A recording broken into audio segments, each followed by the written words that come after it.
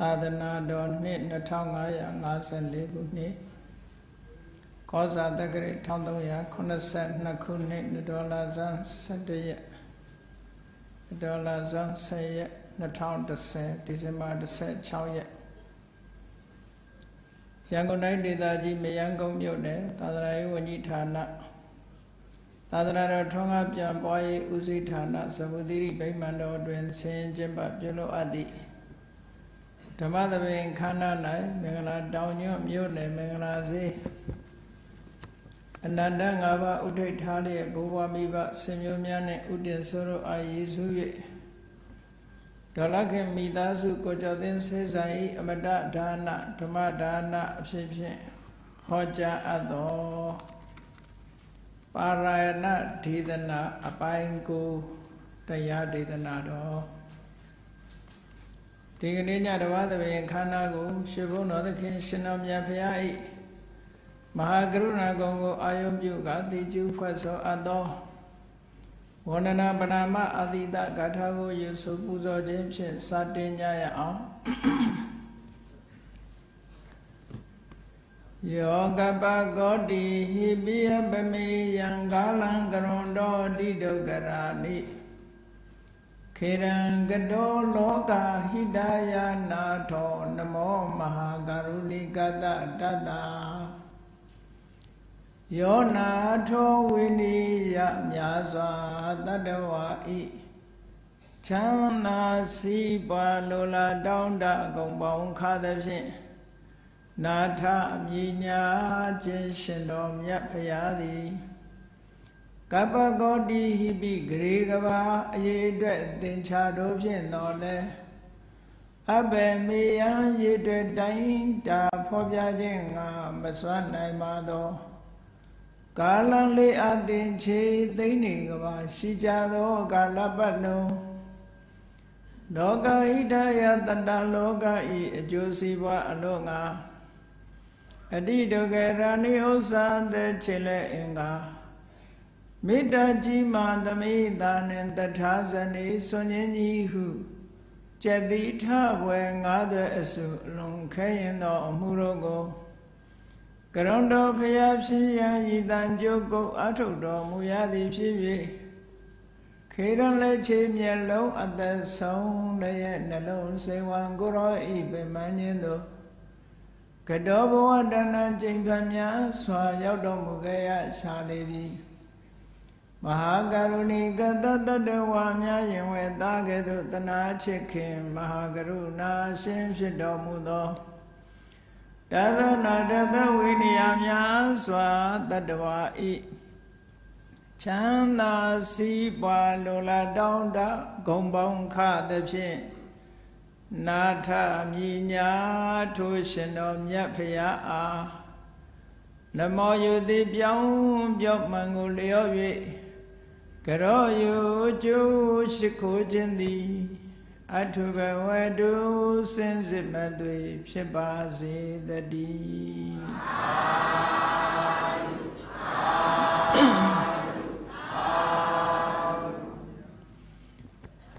ပါရယဏဒေသနာအပိုင်းကို12ဦးမြောက်ဖြစ်တဲ့ဗတ္တရာဝုဒ္ဓဤအမေဟုဖြစ်ဆိုခြင်း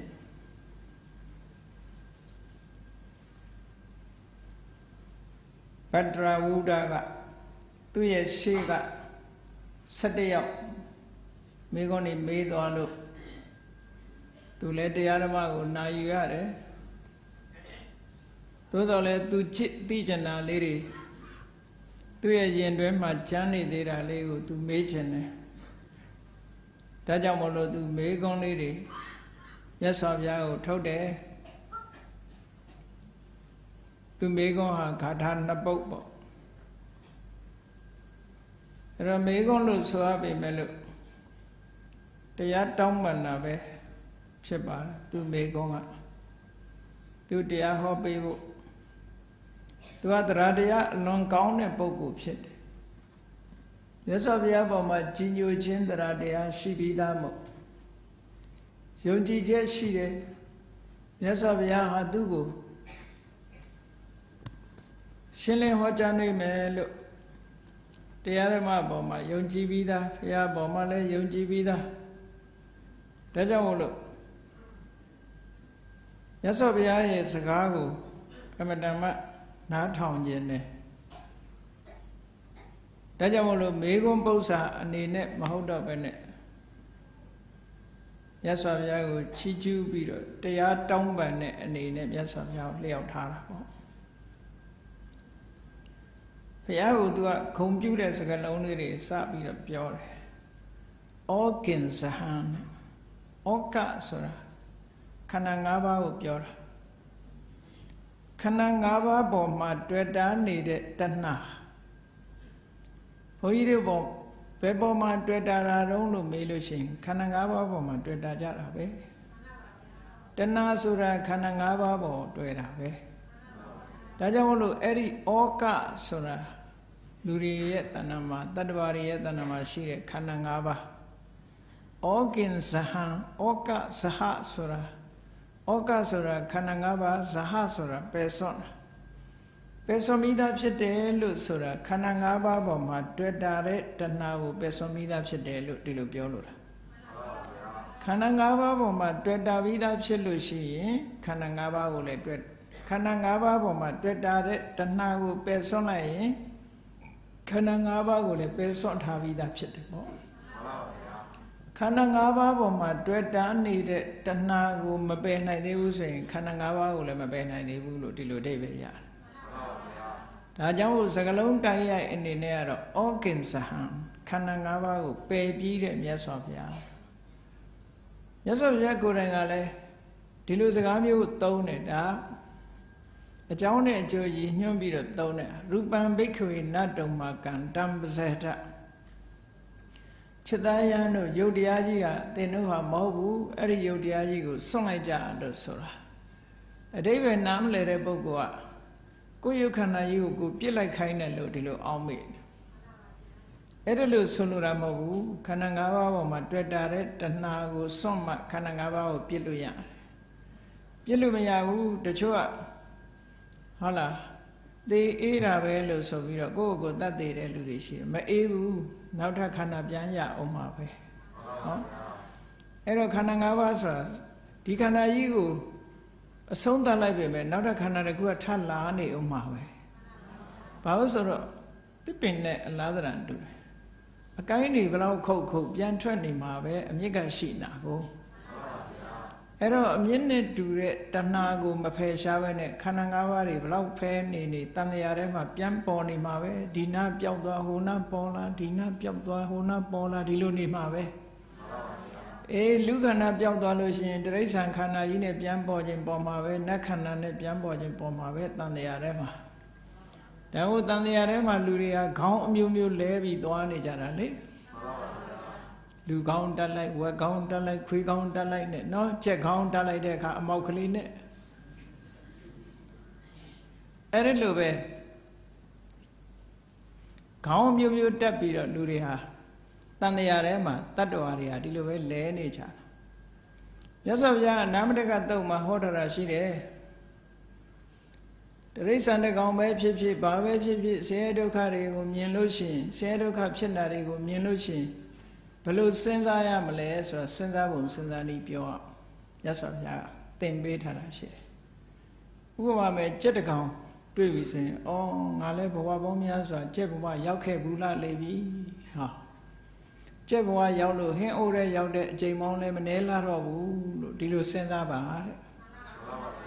ဝက်မြင်လို့ရှင်လေအော်ငါလည်းဒီဘဝမျိုးတွေဂျုံခဲ့လှလေပြီအဲ့ဒါဆိုလို့ရှင်ဒီလိုစဉ်းစားတတ်ရင်တိရစ္ဆာန်တွေပေါ်မှာရက်ဆက်တဲ့စိတ်ဟာနည်းသွားနိုင်တာပေါ့နော်အားလုံးဒုက္ခရောက်တဲ့လူတွေတွေ့ရင်ငါလည်းဒီလိုဒုက္ခရောက်ခဲ့ဘူးတယ်လို့စဉ်းစားပါတဲ့အနာမတက်ကတန်ရုံမှာမြတ်စွာဘုရားဟောထားတာအယုတ်ဆိုးအကြီးတန်တဲ့လူတွေ့လို့သွားပြီးတော့မရှုပ်ချလိုက်နဲ့အမလေးအယုတ်ကဆိုးလိုက်တာလို့သွားမျိုးငါလည်းဒါမျိုးဆိုးခဲ့လှလေပြီလို့သာအောင်းမိပြီတော့နော်အဲ့ဒါလို့ဆိုမြတ်စွာဘုရားကနှလုံးသွင်းခိုင်းတာအဲ့ဒါကြောင့်မလို့ခန္ဓာ၅ပါးပေါ်မှာတွေ့တာမှုမပယ်သေးသမျှကာလပတ်လုံးခန္ဓာ၅ပါးကိုဖယ်ရှားပြီးသားမဖြစ်နိုင်ဘူးတဲ့ ခန္ဓာ၅ပါးဖယ်ရှားဖို့ဆိုတာတော်တော်ခဲရင်နေဒါဖြင့်ခန္ဓာ၅ပါးကိုမလိုချင်တော့ဘူးဆိုရင်ဘာကိုဖယ်ရှားရမှာလဲဆိုရင်တဏှာကိုဖယ်ရှားရမှာတဲ့ဖယ်ရမှာခန္ဓာမဟုတ်ဘူးဖယ်ရမှာတဏှာဒီလိုဆိုလို့တယ်အဲ့ဒါမြတ်စွာဘုရားကိုဩကင်ဇဟံခန္ဓာ၅ပါးကိုစွန့်ပြီးသားတဲ့ဘုရားပေါ်မှာသူကယုံကြည်တယ်တဏှိစိတံပူဇာတောင်းတခြင်းဆိုတဲ့တဏှာကိုလည်းပဲဖြတ်တောက်ပြီးသားဖြစ်တယ်လို့ဒီစကားလုံးနဲ့လည်းဘုရားကိုသူကလက်ခံယုံကြည်ထားတယ်အနေဇံနဲ့မြတ်စွာဘုရားမှာစိတ်လှုပ်ရှားမှုတွေမရှိတော့ emotion လို့ခေါ်တဲ့အေးစားဆိုတဲ့စိတ်လှုပ်ရှားမှုအေးစားဆိုတဲ့စိတ်လှုပ်ရှားမှုတွေဟာ emotion လို့ခေါ်တဲ့အရာတွေပေါ့လောဘဖြစ်တာလည်းစိတ်လှုပ်ရှားမှုပဲဒေါသဖြစ်တာလည်းစိတ်လှုပ်ရှားမှုပဲမာနဖြစ်တာလည်းစိတ်လှုပ်ရှားမှုမာယနဲ့အယူတွေယူဆတာလည်းစိတ်လှုပ်ရှားမှုပဲစိတ်လှုပ်ရှားမှုတွေကအများကြီးပဲเนาะကိလေသာတွေဖြစ်တာမှန်သမျှစိတ်ရဲ့လှုပ်ရှားမှုလို့ခေါ်တယ်ကြံ့ခိုင်တဲ့စိတ်တွေမဟုတ်ဘူးဒါတွေကလှုပ်ရှားရင်းရိုင်နေတဲ့စိတ်တွေမြတ်စွာဘုရားကြတော့အဲ့ဒီလှုပ်ရှားမှုဆိုတာတွေကင်းသွားပြီတဲ့ဧဇဆိုတဲ့လှုပ်ရှားမှုမရှိလို့ဘုရားကိုအနေဇဆိုတဲ့စကားလုံးနဲ့ဂုဏ်ပြုတယ်။နောက်တစ်ခုကျတော့နန္ဒိဇဟံဘုန်းကြီးတို့တွေကအရာရာကိုနှစ်သက်နေကြတယ်။အာယုံမှန်သမျှကိုလည်းနှစ်သက်ကြတယ်။အခုအာယုံမနှစ်သက်ရင်လည်းနောက်လာမယ့်အာယုံကိုနှစ်သက်တယ်။အခုဘဝမကြိုက်ရင်လည်းနောက်လာမယ့်ဘဝကိုကြိုက်နေသေးတယ်။ဒီကနေ့မကောင်းဘူးဆိုရင်နေ့ပြင်ကအကောင်းကိုမျှော်နေကြသေးတယ်။အဲ့ဒါလိုနှစ်သက်မှုဆိုတာလေးတွေလူချင်းတောင်းတမှုလေးတွေနန္ဒီဆိုတဲ့အာယုန်တွေကိုကြိုက်နှစ်သက်နေတဲ့ဘဝကိုကြိုက်နှစ်သက်နေတဲ့နန္ဒီဆိုတာမြတ်စွာဘုရားမှာတော့ပယ်ပြီးသားဖြစ်သွားပြီဘုန်းကြီးတို့တွေမှာမပယ်သေးဘူးဒါကြောင့်ဘုရားကိုနန္ဒီဇဟံတဲ့နန္ဒီဆိုတဲ့နှစ်သက်မှုတဏှာကိုလည်းဖယ်ရှားပြီးသားဖြစ်တယ်နောက်တစ်ခုကတော့ဩဃဒိဏအခက်ခဲတွေအလုံးကိုဖြတ်ကျော်ပြီးနေပြီဖြတ်ကျော်ဖို့ခက်လို့ကာမတဏှာနော်တဏှာဟာဖြတ်ကျော်ဖို့ခက်သည့်အတွက်ကြောင့်ကာမောဂလို့ခေါ်တာကာမနဲ့ပတ်သက်တဲ့တဏှာဟာလည်းဖြတ်ကျော်ဖို့ခက်တယ်ဇန်နဲ့ပတ်သက်တဲ့ရူပဘုံအရူပဘုံနဲ့ပတ်သက်တဲ့တဏှာလည်းဖြတ်ကျော်ဖို့ခက်တယ်ဘဝကလို့ခေါ်တာအယူဝါဒတစ်ခုဟာယူဆထားလို့ရှိရင်ဖြတ်ကျော်ဖို့ခက်တယ်။ဒါကိုလူတွေဟာကိုမြင်တဲ့အမြင်လေးကိုငါမှန်တယ်ဆိုပြီးတော့တခြားတွေနဲ့ညင်းနေကြတာ။ညင်းပွဲတွေအမတန်မှများတယ်နော်။စီးပွားရေးနဲ့ပတ်သက်ညင်းုံနဲ့အားမရဘူး။လောကရေးနဲ့ပတ်သက်ပြီးညင်းုံအားမရဘူး။နိုင်ငံရေးနဲ့ပတ်သက်ပြီးညင်းခုံုံအားမရဘူး။တရားနဲ့လည်းလာပြီးတော့ညင်းသေးတာပဲ။နော်ပရမတ်ပညာညဉ့်ညရံဖြစ်ကြတယ်ကြားဦးတာတပိုင်းကြောင့်ကျက်စာရယုံနဲ့ခက်ပါလသဘောညာလေဒီဆရာတော်ကြီးကဆုံးမထားတာရှိတယ်နော်စာရူစာရှည်လေးတွေဟိုဟာလေးကျက်လိုက်ဒါလေးကျက်ပြီးတော့ဒီကျက်စာလေးတွေကိုအဟုတ်မှတ်ပြီးတော့စိတ်ထဲကနည်းနည်းလေးသိတာလေးတွေနဲ့တပိုင်းကြောင့်ကျက်စာရယုံနဲ့ခက်ပါလသဘောညာမမှန်ကန်သိဖို့ဆိုတာလွန်ခက်တယ်လေမပြည့်မစုံလူတွေကရတာလေးနဲ့လူပဲဖြစ်ဖြစ်ဘုန်းကြီးပဲဖြစ်ဖြစ်ပေါ့ရတာလေးနဲ့ညင်းခုန်နေကြမယ်ဆိုလို့ရှိရင်ညင်းခုန်နေဆိုတဲ့လူဟာအကုန်မမြင်လို့ညင်းတာအကုန်မြင်ညင်းစရာဘာမှမရှိဘူးစာမို့မြတ်စွာဘုရားဟောတာလူတွေညင်းနေကြတာဟာတဲ့ဧကင်္ဂဓာတိနောတစိတ်တေသာလေးသိလို့ညင်းတာတဲ့ကြည့်လေမျက်မမြင်ပုံနာတွေမျက်မမြင်ပုံနာမျက်မမြင်သူကန်းတွေကိုဆင်ဆန်းခိုင်းတဲ့အခါကျတော့သူတို့မြင်တာလေးတွေကတချမ်းစီတစိတ်စီလေးတွေမြင်တာနှာမောင်းတွေမြင်တယ်ခန္ဓာကိုယ်ကြီးတွေမြင်တယ်နှရွက်တွေမြင်တယ်ခြေထောက်တွေမြင်တယ်အမြည်တွေအဲ့ဒါလေးနဲ့ဆင်ကိုညင်းနေကြတာလေအကောင်လုံးကြီးတစ်ခုလုံးမြင်ပြီးရင်ညင်းစရာရှိသေးလားမရှိဘူးအဲ့တော့ညင်းတယ်ဆိုတဲ့လူတွေဟာအကုန်မမြင်လို့ညင်းတယ်လို့သာမှတ်ပြီးတော့ရှင်တကာတော်ကဘုန်းကြီးတို့ပုံမြင်လေးတစ်ခုပြောမှုတယ်လေအင်္ဂလိပ်စာအုပ်ထဲကဖတ်ဖူးထားတဲ့ပုံမြင်လေးဟိုဘက်ဒီဘက်ကြည့်ပြီးတော့ညင်းညတာလေ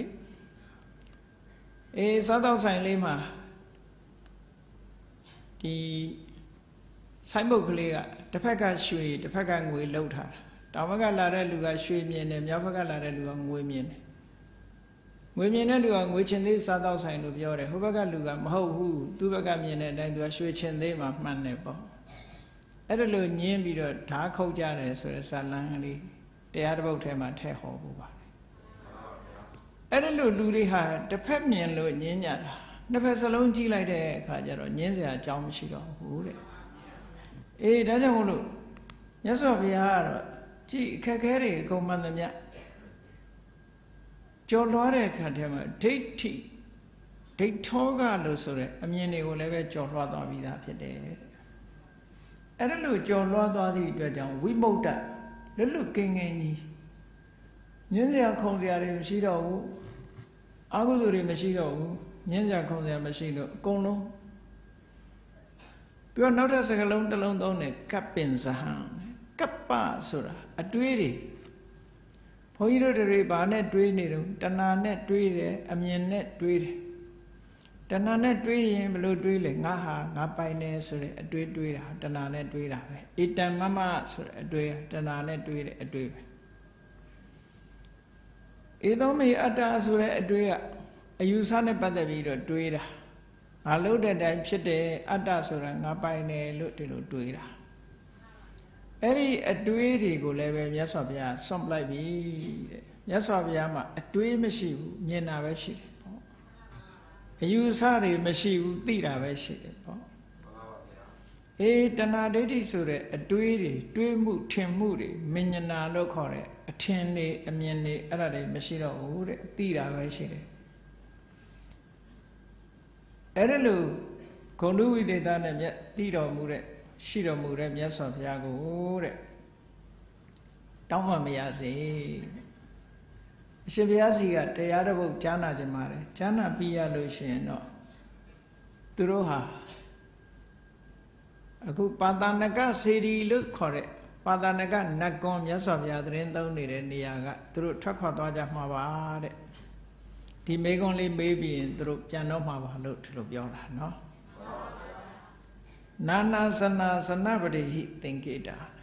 အဲ့ဒီတုန်းကပရိသတ်တွေဟာတော်တော်များများ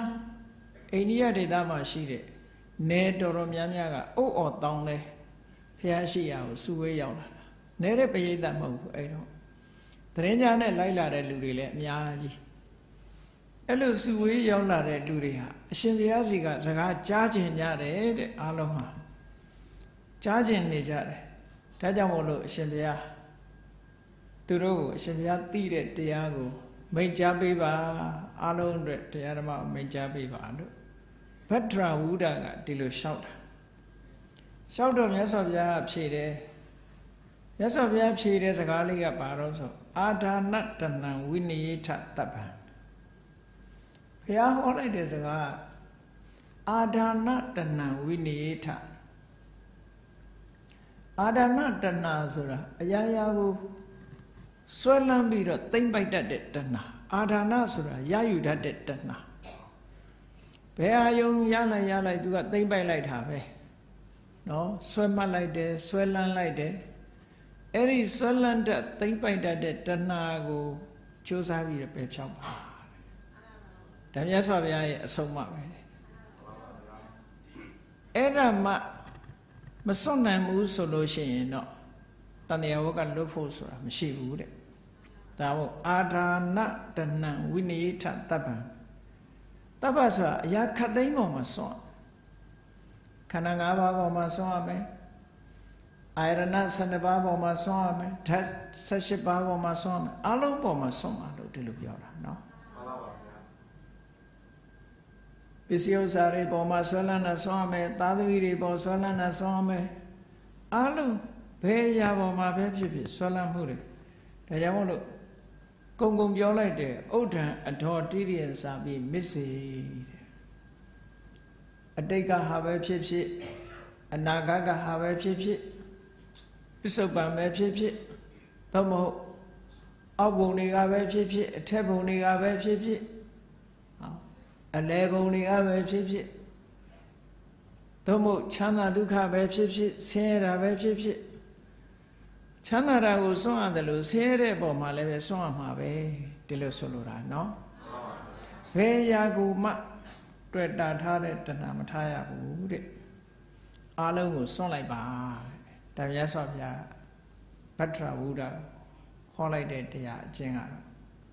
အာဒါနတဏှာဝိနယေထသဗ္ဗံတဏှာမှန်သမျှမင်းစွန့်မှုကြိုးစားပါတဲ့ဥဒ္ဒံတော်တိရိယစာပြီးမစ္စေအထက်မှာရှိတာပဲဖြစ်ဖြစ်အောက်မှာရှိတာပဲဖြစ်ဖြစ်အလယ်မှာပဲရှိရှိဆိုတာဘယ်နေရာရှိရှိတဏှာမှန်ရင်ဘယ်ပေါ်မှာတွဲတဲ့တဏှာမှန်သမျှဒီထဲမှာဘယ်တွဲလို့ဆိုကြတဲ့ကတရားထုတ်တဲ့လူကဘယ်တွေ့တုံးဆိုကိုရထားတဲ့တမာရီလေးနဲ့တွေ့တယ်ကိုသိတဲ့အတိလေးနဲ့တွေ့တာပဲလူကတွေ့တယ်အဲ့ဒါကိုဓမ္မရာဂဓမ္မနန္ဒီလို့ခေါ်တယ်အေးရိတ်တာဘယ်နှခါဝင်ပြီးပြီနော်တမာရီသိကောင်းတယ်ကိုဒါလေးနဲ့တွေ့တာပဲငါအသိဉာဏ်သူရသိဉာဏ်နဲ့ပုံများတယ်ဟောဒီလိုတွေ့လာတာပညာရပ်ပေါ်မှာလည်းတွေ့တာပဲအဲ့ဒီအတွေ့တွေမှန်သမျှအထက်ရောအောက်ရောအလယ်ရောရှိသမျှဘယ်ကိုတွေ့တာပဲဖြစ်ဖြစ်အတွေ့မှန်သမျှကိုဖြုတ်ပါဖယ်ရှားပစ်ပါလို့ဒီလိုပြောတာကြမ်းမနေစိမ့်နဲ့ဘာဖြစ်လို့မြတ်စွာဘုရားအရေးတကြီးသူ့အတွေ့တွေကိုဖြုတ်ခိုင်းရတယ်လဲလို့ဆိုရင်ယံဟိလောကတမိမုပါတိယန္တိတေနေဝမာရောအနွေတိဇန္တုံတဲ့ဒီအတွေ့ရှိတဲ့နေရာဟာခန္ဓာရောက်လာတာပဲတဲ့ဒါမို့အစွဲရှိရာခန္ဓာလာတယ်ပေါ့ဘယ်ကိုစွဲတာလဲစွဲတဲ့နေရာမှာဖြစ်မှာပဲဒါကြောင့်ဘယ်ကူမှမစွဲနဲ့ဘယ်ကူမှမတွေ့နဲ့တွေ့ရင်လာလိုက်မယ်ခန္ဓာလာလိုက်မယ်ဒါပြောနော်တေနေဝမာရောအနွေတိဒီနေရာမှာမာရောဆိုတဲ့စကားလုံးကခန္ဓာကိုရည်ညွှန်းထားခန္ဓာလာပြီဆိုလို့ရှိရင်ကိလေသာတွေလည်းလာပြီကံလည်းလာပြီပေါ့ခန္ဓာမာရကိလေသာမာရအဘိသင်္ခါရမာရဒါတွေအကုန်လာပြီလို့ပြောတာနော်ဆွဲလန်းတဲ့နေရာမှာဖြစ်တယ်လူဆိုတာဆွဲရှိရဖြစ်တတ်တယ်ဒါကြောင့်မို့လို့ဘယ်ကူမှမဆွဲနဲ့အစွဲဖြုတ်ဖို့အတွက်အနာရဝိန်တထေးကြီးကိုရှင်သာရိပုတ္တရာမထေရမြတ်ကတစ်ခုချင်းဖြုတ်သွားတာနော်မျက်စိပေါ်လည်းမစွဲနဲ့တဲ့ရူပယုံအစင်းအာယုံပေါ်လည်းမစွဲနဲ့တဲ့မျက်စိနဲ့မြင်တဲ့အစင်းနဲ့ဒီနှစ်ခုဆုံပြီးလို့မြင်သိစိတ်လေးပေါ်လာတယ်အဲ့ဒီပေါ်လည်းမစွဲနဲ့တဲ့မြင်သိစိတ်ဒီသုံးခုဆုံလို့ပေါ်လာတဲ့အာယုံနဲ့စိတ်ကိုဆက်သွယ်ပေးတဲ့ဖတ်တာပေါ်လည်းမစွဲနဲ့တဲ့ဖတ်တာကြောင့်ဖြစ်လာတဲ့ဝေဒနာပေါ်မှာလည်းမစွဲနဲ့ဖြစ်ပေါ်လာတဲ့တဏှာပေါ်မှာလည်းမစွဲနဲ့ဘယ်မှမစွဲနဲ့လို့ဆိုလို့တယ်တဏှာကလည်းတဏှာကိုပြန်ဆွဲသေးတာပဲเนาะဘယ်ကိုမှမစွဲရဘူးလို့ဆိုလို့အကုန်လုံးရှိသမျှအစွဲတွေအကုန်ဖြုတ်လိုက်တာအနာရဝိတထေးကြီးကိုအစွဲတွေအကုန်ဖြုတ်ပေးတာအဲ့ဒီတော့နောက်ဆုံးအချိန်လေးမှာအစွဲတွေအကုန်ဖြုတ်ပေးတော့နာရဝိတထေးကြီးငိုတယ်ဆိုမို့လားအနာထပိဏိကောဝါဒအစွဲပြုတ်တရားနာပြီးတော့ဘာဖြစ်လို့ငိုတာတော့လို့ဆိုတော့အစွဲမပြုတ်သေးလို့ငိုတာပေါ့เนาะဒီတရားမျိုးခုမှနာရတယ်ပေါ့နောက်ကြတယ်အရင်တော့မြတ်စွာဘုရားသူဒါနတရားကြီးပဲဟောတယ်ဒီတရားမျိုးမဟောဘူးဘာလို့မဟောတာတော့ဆိုတာလူဆိုတာတန်ဟစင်တွေများတယ်တဲ့အဲ့ဒါတွေကြီးဖိဟောလို့မဖြစ်ဘူးတဲ့เนาะမစွန့်နိုင်သေးဘူးအကုန်လုံးဘုန်းကြီးဝတ်ကုန်လို့ရှိရင်လည်းဘယ်သူမှဆုံးလောက်မဲ့လူရှိမှာမဟုတ်ဘူးအဲ့ဒါကြောင့်လို့မဟောတာပေါ့အဲ့ဒီမှာမြတ်စွာဘုရားအခုကြည့်အစွဲရှိရာခန္ဓာလာယံဟိလောကတမိမုပါဒိယန္တိတေနေဝမာရောအနွေတိဇန္တုံအစွဲရှိတဲ့နေရာမှာတတ္တဝါတွေစီတတ္တဝါတွေရဲ့နောက်ခန္ဓာဟာရောက်လာတတ်တယ်ဘယ်နေရာဆွဲတဲ့နေရာသွားဖြစ်တတ်တယ်ပေါ့ဒါကြောင့်မို့လို့အစွဲကိုဖြုတ်ဖို့ဟောတာတတ္တမပဇာနံနဥပါတိယေထဘိက္ခုတတောခိဉ္စနံလောတဗ္ဗလောကေအာရဏတတ္တိဣတိပိခမနောပဇံဣမံမစ္စုတိဝိတတ္တံအဲ့ဒါလို့စွဲနေပြီဆိုလို့ရှိရင်တော့ အိုခြင်းနာခြင်းသေခြင်းဆိုတာဘယ်တော့မှမလုပ်အိုခြင်းနာခြင်းသေခြင်းနဲ့ဆက်ဆက်နေမှာပဲအစွဲမပြတ်သေးသမျှအိုရအောင်မဲ့နာအောင်မဲ့သေရအောင်မဲ့ပဲစွဲရနေရခန္ဓာလာမှာကိုလာလိုက်သည့်အတွက်ကြောင့်ခန္ဓာရှိနေသေးသမျှသေမှာပဲဘယ်နေရာပဲဖြစ်ဖြစ်ဘလောက်သေးတဲ့ခန္ဓာပဲဖြစ်ဖြစ်ကမျက်နှီးရဲ့ခန္ဓာဘလောက်လေးသေးသေးစင်ကြီးခန္ဓာကြီးကြီးသေးသေးသေမှာပဲဟုတ်ကလားဘယ်လိုခန္ဓာမျိုးပဲရှိသမျှခန္ဓာဟာနောက်ဆုံးမှာအိုခြင်းသေခြင်းဆိုတာ ਨੇ ကင်းတဲ့ခန္ဓာဆိုတာမရှိဘူးတဲ့ဒီလိုပြောတာเนาะဒါကြောင့်အစွဲကိုဖြုံးနိုင်ရမယ်ဒီတရားကိုဟောလိုက်တော့ဗတ္တရဝုဒ္ဓသူ့ရဲ့တရားစွမ်းအားတွေနဲ့မြတ်စွာဘုရားဟောတဲ့တရားပေါ်မှာလုံးဝအနိစ္စဒုက္ခအနတ္တဆိုတာတွေကိုဆုံးဖြတ်ကြီးပိုင်နိုင်ကြီးသိတရားစွမ်းအားဆိုတာဒီနေရာမှာကံကံဤအကျိုးကိုယုံကြည်တာတို့လူရတန်းတာတို့ပြောတာမဟုတ်ဘူးအနိစ္စကိုအနိစ္စလို့ဆုံးဖြတ်ချက်ချနိုင်တာလည်းပဲတရားလို့ဆိုလို့တယ်ဟုတ်ကဲ့ဒုက္ခကိုဒုက္ခလို့စိတ်ဟာဆုံးဖြတ်နိုင်တာဒါကြောင့်မို့လို့တတ္ထာဆိုတာကိုတစ်ခါတရံကြတော့အဓိမောက္ခဆုံးဖြတ်ချက်လို့ပြောတာအဲ့ဒီယုံကြည်ချက်နဲ့ဆုံးဖြတ်ချက်ဆိုတာယုံကြည်မှုဆိုတာတချို့နေရာမှာလုံးဝကိုဆုံးဖြတ်သွားတာ resolution ကိုအဲ့ဒါတတ္တလို့ခေါ်တယ်တစ်ခါကြတော့အဲ့တော့ဒီနေရာမှာလည်းပဲတရားတရားဆိုတာရှိရမယ်ယုံကြည်မှုဒါမှန်တယ်ဘာလို့သိနေလို့ဆုံးဖြတ်ချက်ချပါဒါယုံကြည်ထားတဲ့ပုဂ္ဂိုလ်ရဲ့တရားနဲ့ဆုံးဖြတ်ချက်လို့ခေါ်တယ်ဒါကြောင့်တာဝတိပြမကြီးကမြတ်စွာဘုရားကိုတရားတောင်းပန်တဲ့အခါမှာရေသောတာဝန်တော်ပမုံစန္တုတတ်ထံတာဝတိပြမကြီးကိုပြန်ပြောလိုက်တဲ့စကားထဲမှာနော်အေးပညာနာရှိတဲ့ပုဂ္ဂိုလ်တွေယုံကြည်ချက်ဆုံးဖြတ်ချက်ကိုထားကြပါလို့ဒီလိုပြောတာမယုံကြည်ရင်တရားနာမှာမဟုတ်ဘူးလေမယုံကြည်ရင်လည်းလုံးမှာမဟုတ်ဒါကြောင့်မို့လို့ယုံကြည်ချက်ကိုလွတ်ထားကြခိုင်ခိုင်မာမာယုံကြည်ချက်ရှိကြလို့ဒီလိုဆုံးလို့တယ်အခုလည်းဗတ္တရဝုဒ္ဓကတရားကောင်းတဲ့လူဖြစ်လို့ယုံကြည်ချက်ကိုထားဖို့မြတ်စွာဘုရားအဲ့တော့သူဟာတရားစွမ်းအားတွေနဲ့အသိဉာဏ်တွေနဲ့ဒီလိုနဲ့ကိလေသာအတော်တွေကင်းပြီးတော့မြတ်စွာဘုရားဟောလိုက်တဲ့ဒီတရားတူတူလေးပေါ်မှာငကောလည်းစင်ကြယ်ပြီးတော့အသိဉာဏ်ရှိတဲ့ပုဂ္ဂိုလ်တရားထက်တဲ့ပုဂ္ဂိုလ်ဖြစ်သည့်အတွက်ကြောင့်ဝိပဿနာဉာဏ်အစဉ်စဉ်တက်ပြီးတော့နောက်ဆုံးရတ္တမေရတ္တဖို့ထီအောင်ရောက်ပြီးတော့ယဟန္တာဖြစ်သွားတယ်တဲ့ဒီခါတာဆုံးပါသူရဲ့တပည့်တစ်ထောင်နဲ့အတူတကွသူတို့ယဟန္တာဖြစ်သွားပြီးတော့ယသိအသွင်ကနေပြီးတော့ယဟန်အသွင်ရောက်သွားတယ်ဒါက12ယောက်မြောက်ဗတ္တရဝုဒ္ဓရဲ့အမေနဲ့ပတ်သက်တဲ့စကား73ယောက်မြောက်ကဥဒယ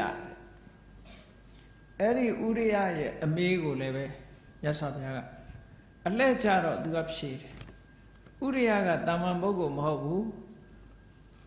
သမထကျင့်စဉ်ကိုကျင့်လို့ရူပဇန်တွေကသူကသရုတ်ထဇန်ထိအောင်ပေါက်ရောက်ထားတဲ့ပုဂ္ဂိုလ်တယောက်ပဲ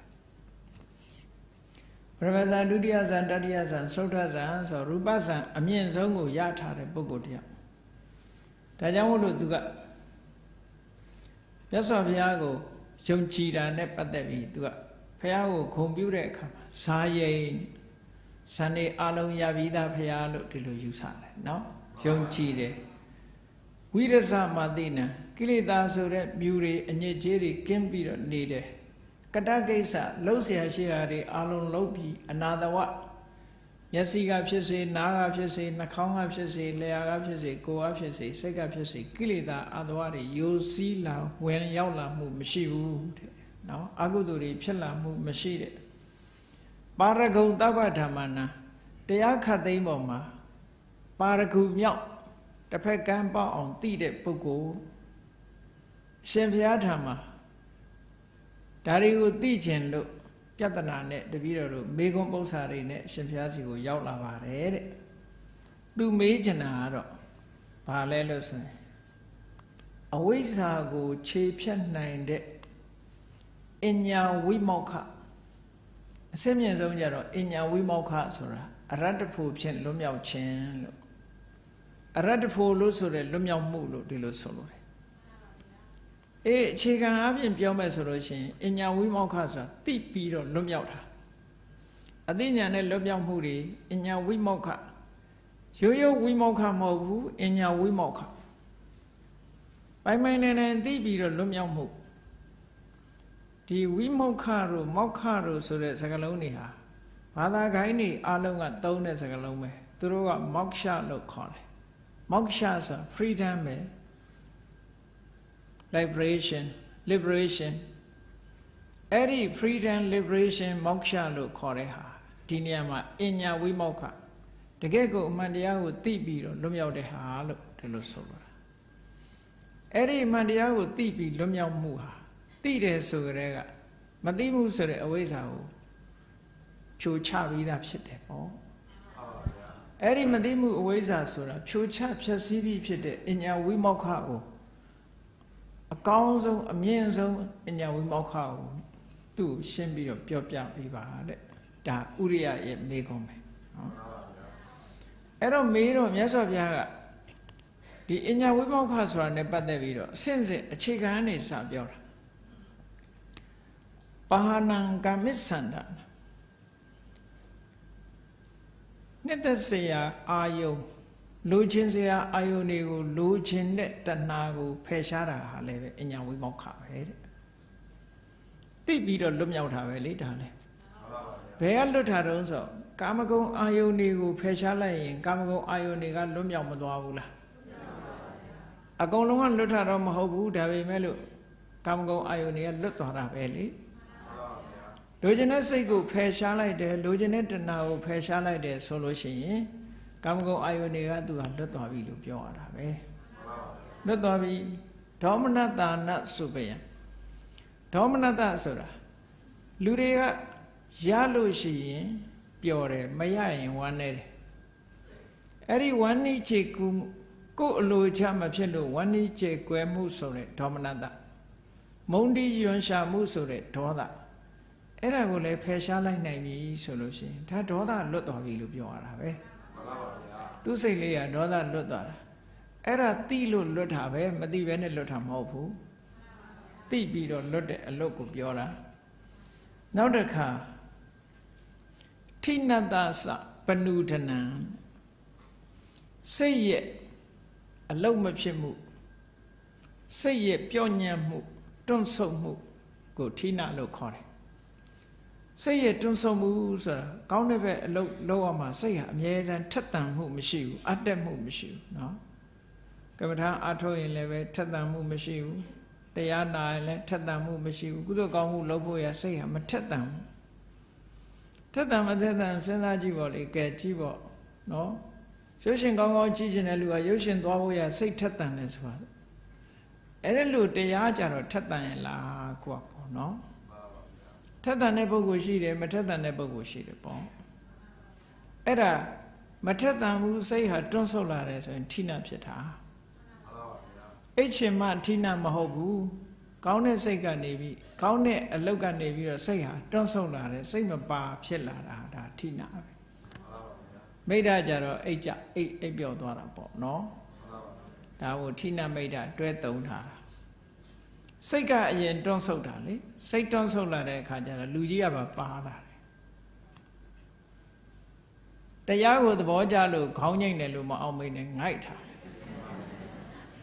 အဲ့ဒါမျိုးဖြစ်သေးတယ်နော်အဲ့တော့ထိနာကိုဖယ်ရှားနိုင်ခြင်းဟာလည်းပဲတဲ့အညာဝိမောက္ခပဲစိတ်ဟာအမြဲတမ်းလန်းဆက်နေတယ်လန်းနေတယ်စိတ်ကလေးကစိတ်ဟာအမြဲတမ်းလန်းဆန်းနေတယ်တရားဓမ္မနဲ့တွေ့ရင်စိတ်လေးကကြည်နူးပြီးကြည်လင်လန်းဆန်းနေတယ်ဘယ်သူနဲ့လန်းဆန်းတာတော့ဆိုတမာရီစွမ်းအားတွေတို့ဝိရိယစွမ်းအားတွေတို့တတိစွမ်းအားတွေနဲ့စိတ်လေးကအမြဲတမ်းလန်းဆန်းနေတာအဲ့ဒါလို့လန်းဆန်းနေရမယ်တဲ့အဲ့ဒါလို့လန်းဆန်းနေလို့ရှင်လေအညာဝိမောက္ခပဲတဲ့နောက်တစ်ခုကကုက္ကုဆာနံနိဝရဏလူတွေဟာစိတ်ထဲမှာတခုခုလှုပ်ပြီးရင်သို့မဟုတ်လှုပ်ရတဲ့နဲ့မဖြစ်ရင်စိတ်ထဲမှာပူလောင်တာလေးတွေဖြစ်တတ်တယ်ပေါ့အဲ့ဒီပူလောင်မှုဆိုတဲ့ကုက္ကုဆာလေး remorse or worry ဆိုတာအဲ့ဒါလေးတွေကိုလည်း ကိုကိုစကိုဖယ်ရှားနိုင်တယ်ဒါတွေမရှိဘူးစိတ်ဟာကြည်လင်းနေတယ်အေးမြနေတယ်ဆိုရင်လည်းပဲဒါကိုကိုစကိုဖယ်ရှားနိုင်လို့ရှိရင်လည်းအညာဝိမောက္ခပဲတဲ့ဟောပြောတာတော့ဒါနိဝရဏတရားတွေကိုဖယ်ရှားနေတဲ့အကြောင်းကိုပြောပြတာပေါ့ဟောနောက်တစ်ခါဥပိ္ပခတတိတန်တုတ်ထိတန်တုတ်တယ်ဥပိ္ပခတတိဆိုတာဒီတတိကဉာဏ်နဲ့တတိတွေတည်းမတူဘူးတော်တော်အဆင့်မြင့်တဲ့တတိပေါ့ဥပိ္ပခတတိဆိုတာစတုဒ္ဒဇံရလာတဲ့အခါမှာသူတဏ္ဍမှာဖြစ်လာတဲ့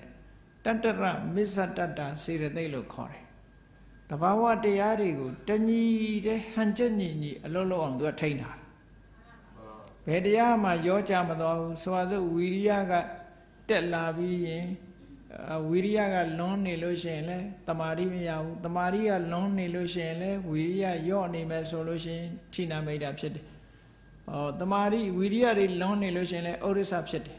balance မဖြစ်ဘူးဆိုလို့ရှိရင်တခုခုလွဲချော်နေတတ်တယ်တရားထုတ်တာတည်းမဟုတ်ဘူးကြည့်လေမြားကလေးပြစ်တာ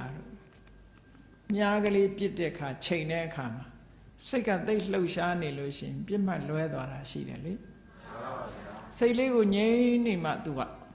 excitement နေသိမဖြစ်ပဲနဲ့စိတ်ကိုငြိမ်ငြိမ်ထားပြီးဒီအလုပ်လုပ်တဲ့လူတွေဟာဒီလိုလုပ်ကြတာ target ကိုမှန်အောင်ပြစ်ပြီးဆိုရင်စိတ်ကိုငြိမ်အောင်ထားသေးတာအဲ့ဒါလိုပဲအသိဉာဏ်ရဖို့ဆိုတာစိတ်ကိုငြိမ်အောင်ထားနိုင်ရစရုဒ္ဒဇံရလာပြီဆိုလို့ရှိရင်ဒီတတ္တရမစ္ဆတတ္တဆိုတဲ့စေတသိက်ရဲ့စွမ်းအားဒီသဘာဝတရားရဲ့စွမ်းအားဟာကြီးထွားလာသည့်အတွက်ကြောင့်တတိဟာစင်ကြဲလာတယ်သူများနဲ့မတူတတိဟာတိတ်ချိန်သားကြိုက်လာတယ်အာယုန်ဒီပေါ်မှာသူကလွဲချော်သွားတာမရှိအောင်ချိန်သားကြိုက်လာတယ်အဲ့ဒါလို့တတိစင်ကြဲလာတဲ့အနေအထားမျိုးစရုဒ္ဓဇံရဲ့အည်သွေးတွေကို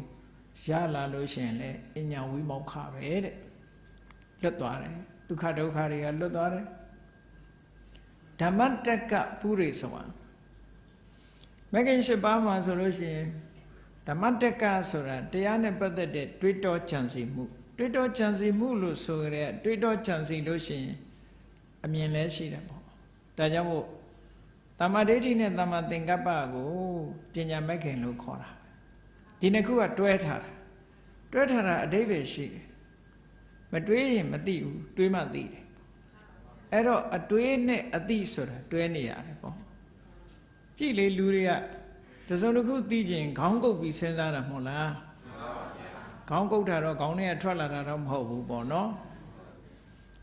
တခုခုမေးခွန်းထုတ်ပြီးဆိုရင်ခေါင်းကုပ်ပြီးခေါင်းကုပ်လို့ထွက်လာတာတော့မဟုတ်ဘူးသို့တော့ခေါင်းကုပ်ပြီးတော့မလုပ်တာတော့ဆိုစဉ်းစားတာကိုပြနေတာပေါ့နော်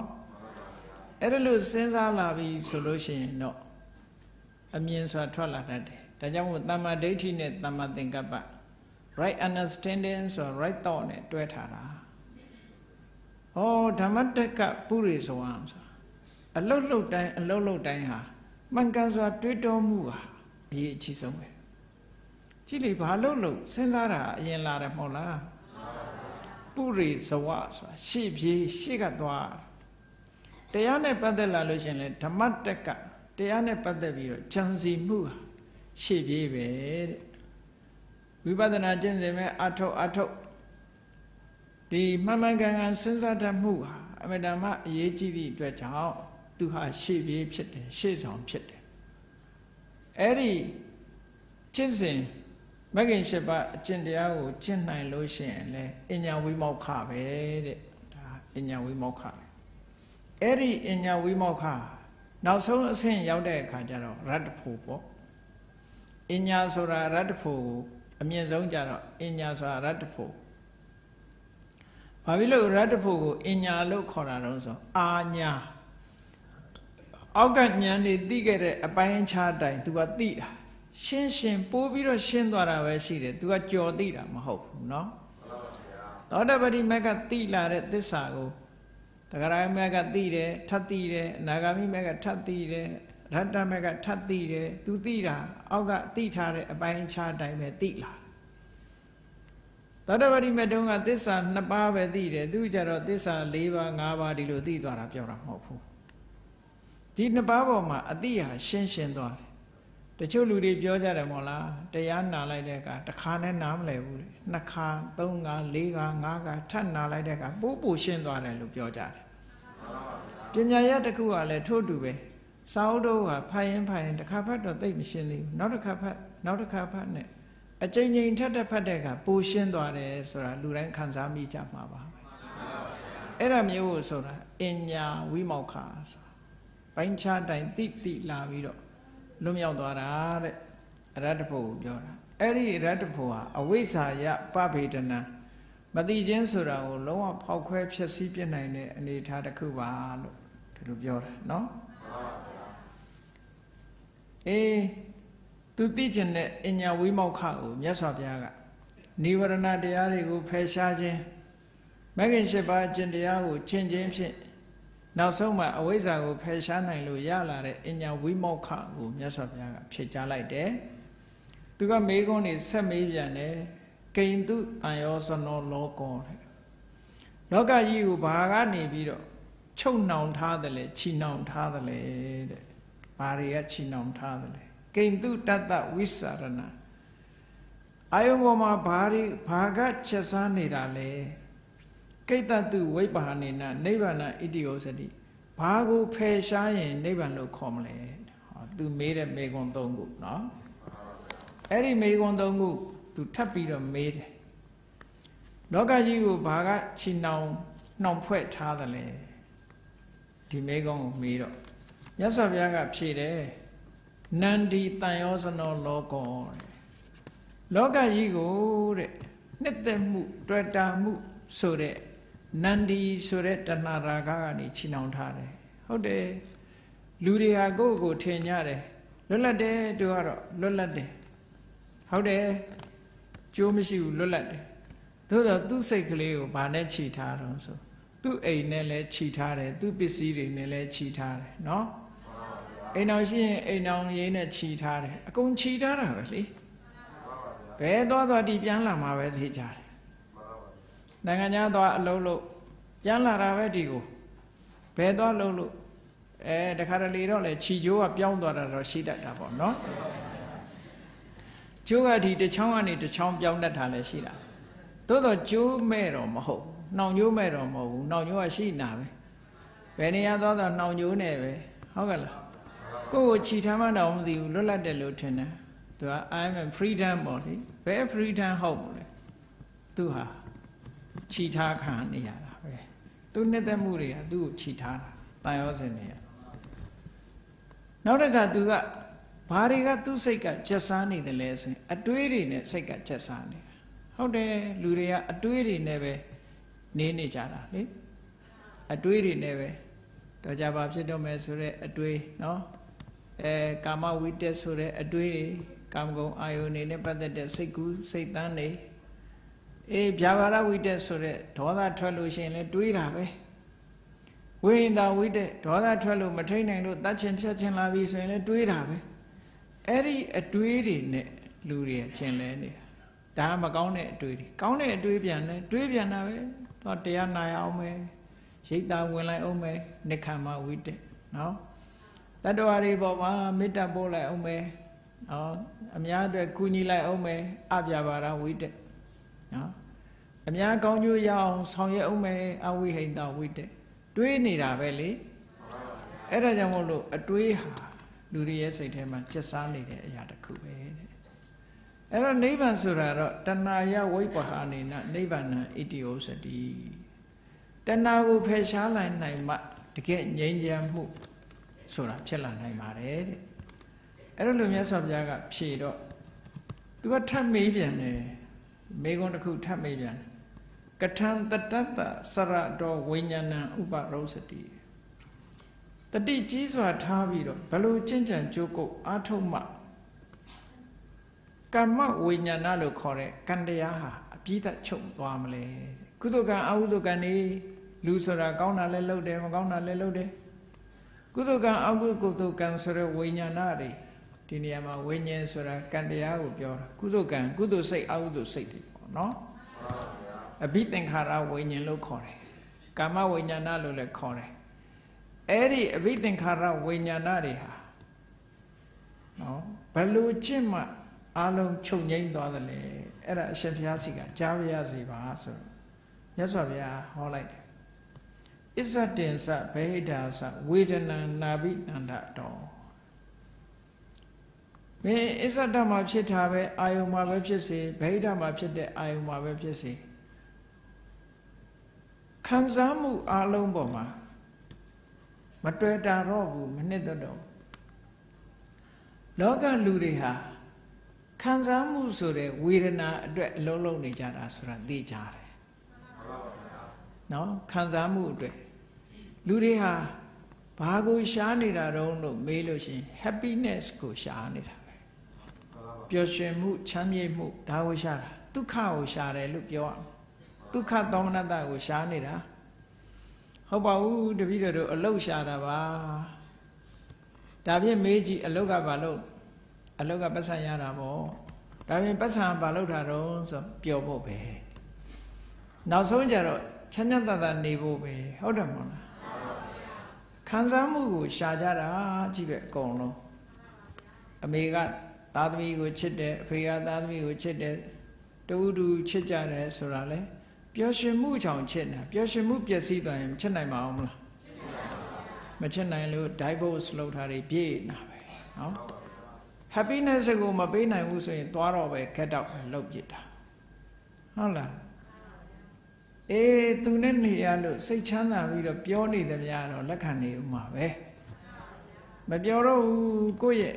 ချမ်းသာမှုတွေကိုနှောက်ယှက်လာပြီဆိုရင်မိဘကလည်းသားသမီးကိုအမွေပြကြော်ညာပလိုက်တာပဲအဲ့တော့သားသမီးချစ်တယ်ဆိုတာမဟုတ်ဘူး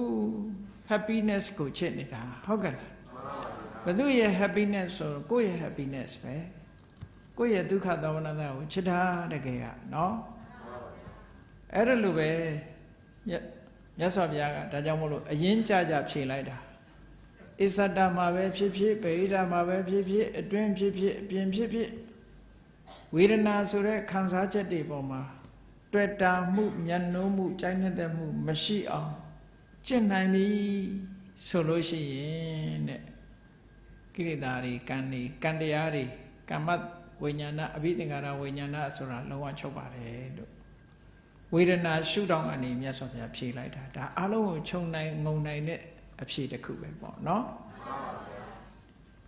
အဲ့ဒါလို့ဖြေလိုက်တော့သူလည်းသဘောကျသွားတယ်ဒီအဖြေတွေမှာမြတ်စွာဘုရားကတစ်ခုတစ်ခုကိုဥတည်ပြီးတော့ဖြေတာဟာ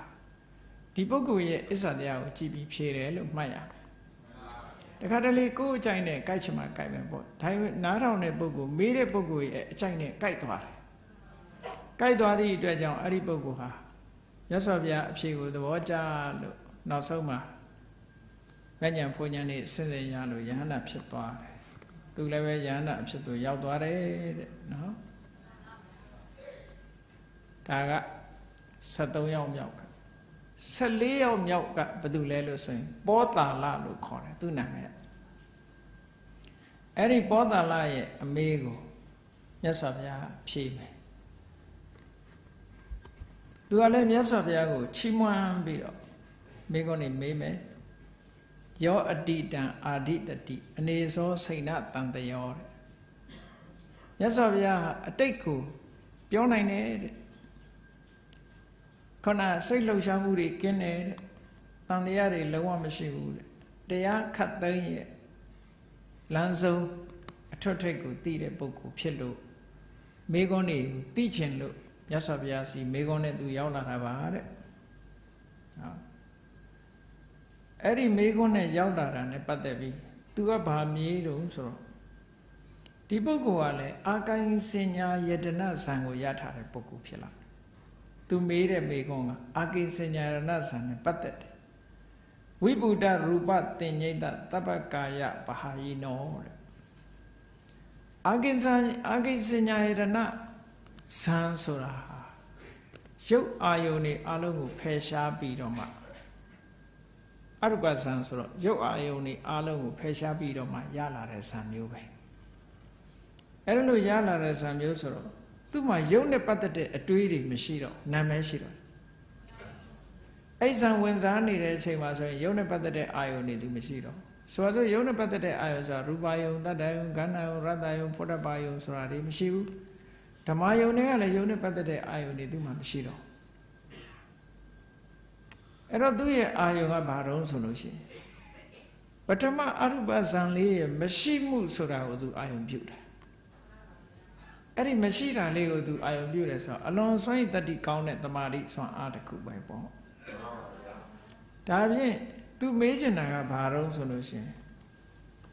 အဲ့ဒီပုဂ္ဂိုလ်ရဲ့အတိညာဟာဘယ်လိုလဲတဲ့သူ့ကိုဘယ်လိုနားလည်ရမလဲပေါ့သူ့ရဲ့အတိညာဘာလဲလို့မေးတယ်အကိစ္စညာရဏဆံကိုရထားတဲ့ပုဂ္ဂိုလ်ရဲ့အတိညာသူသိပြရစီပါတဲ့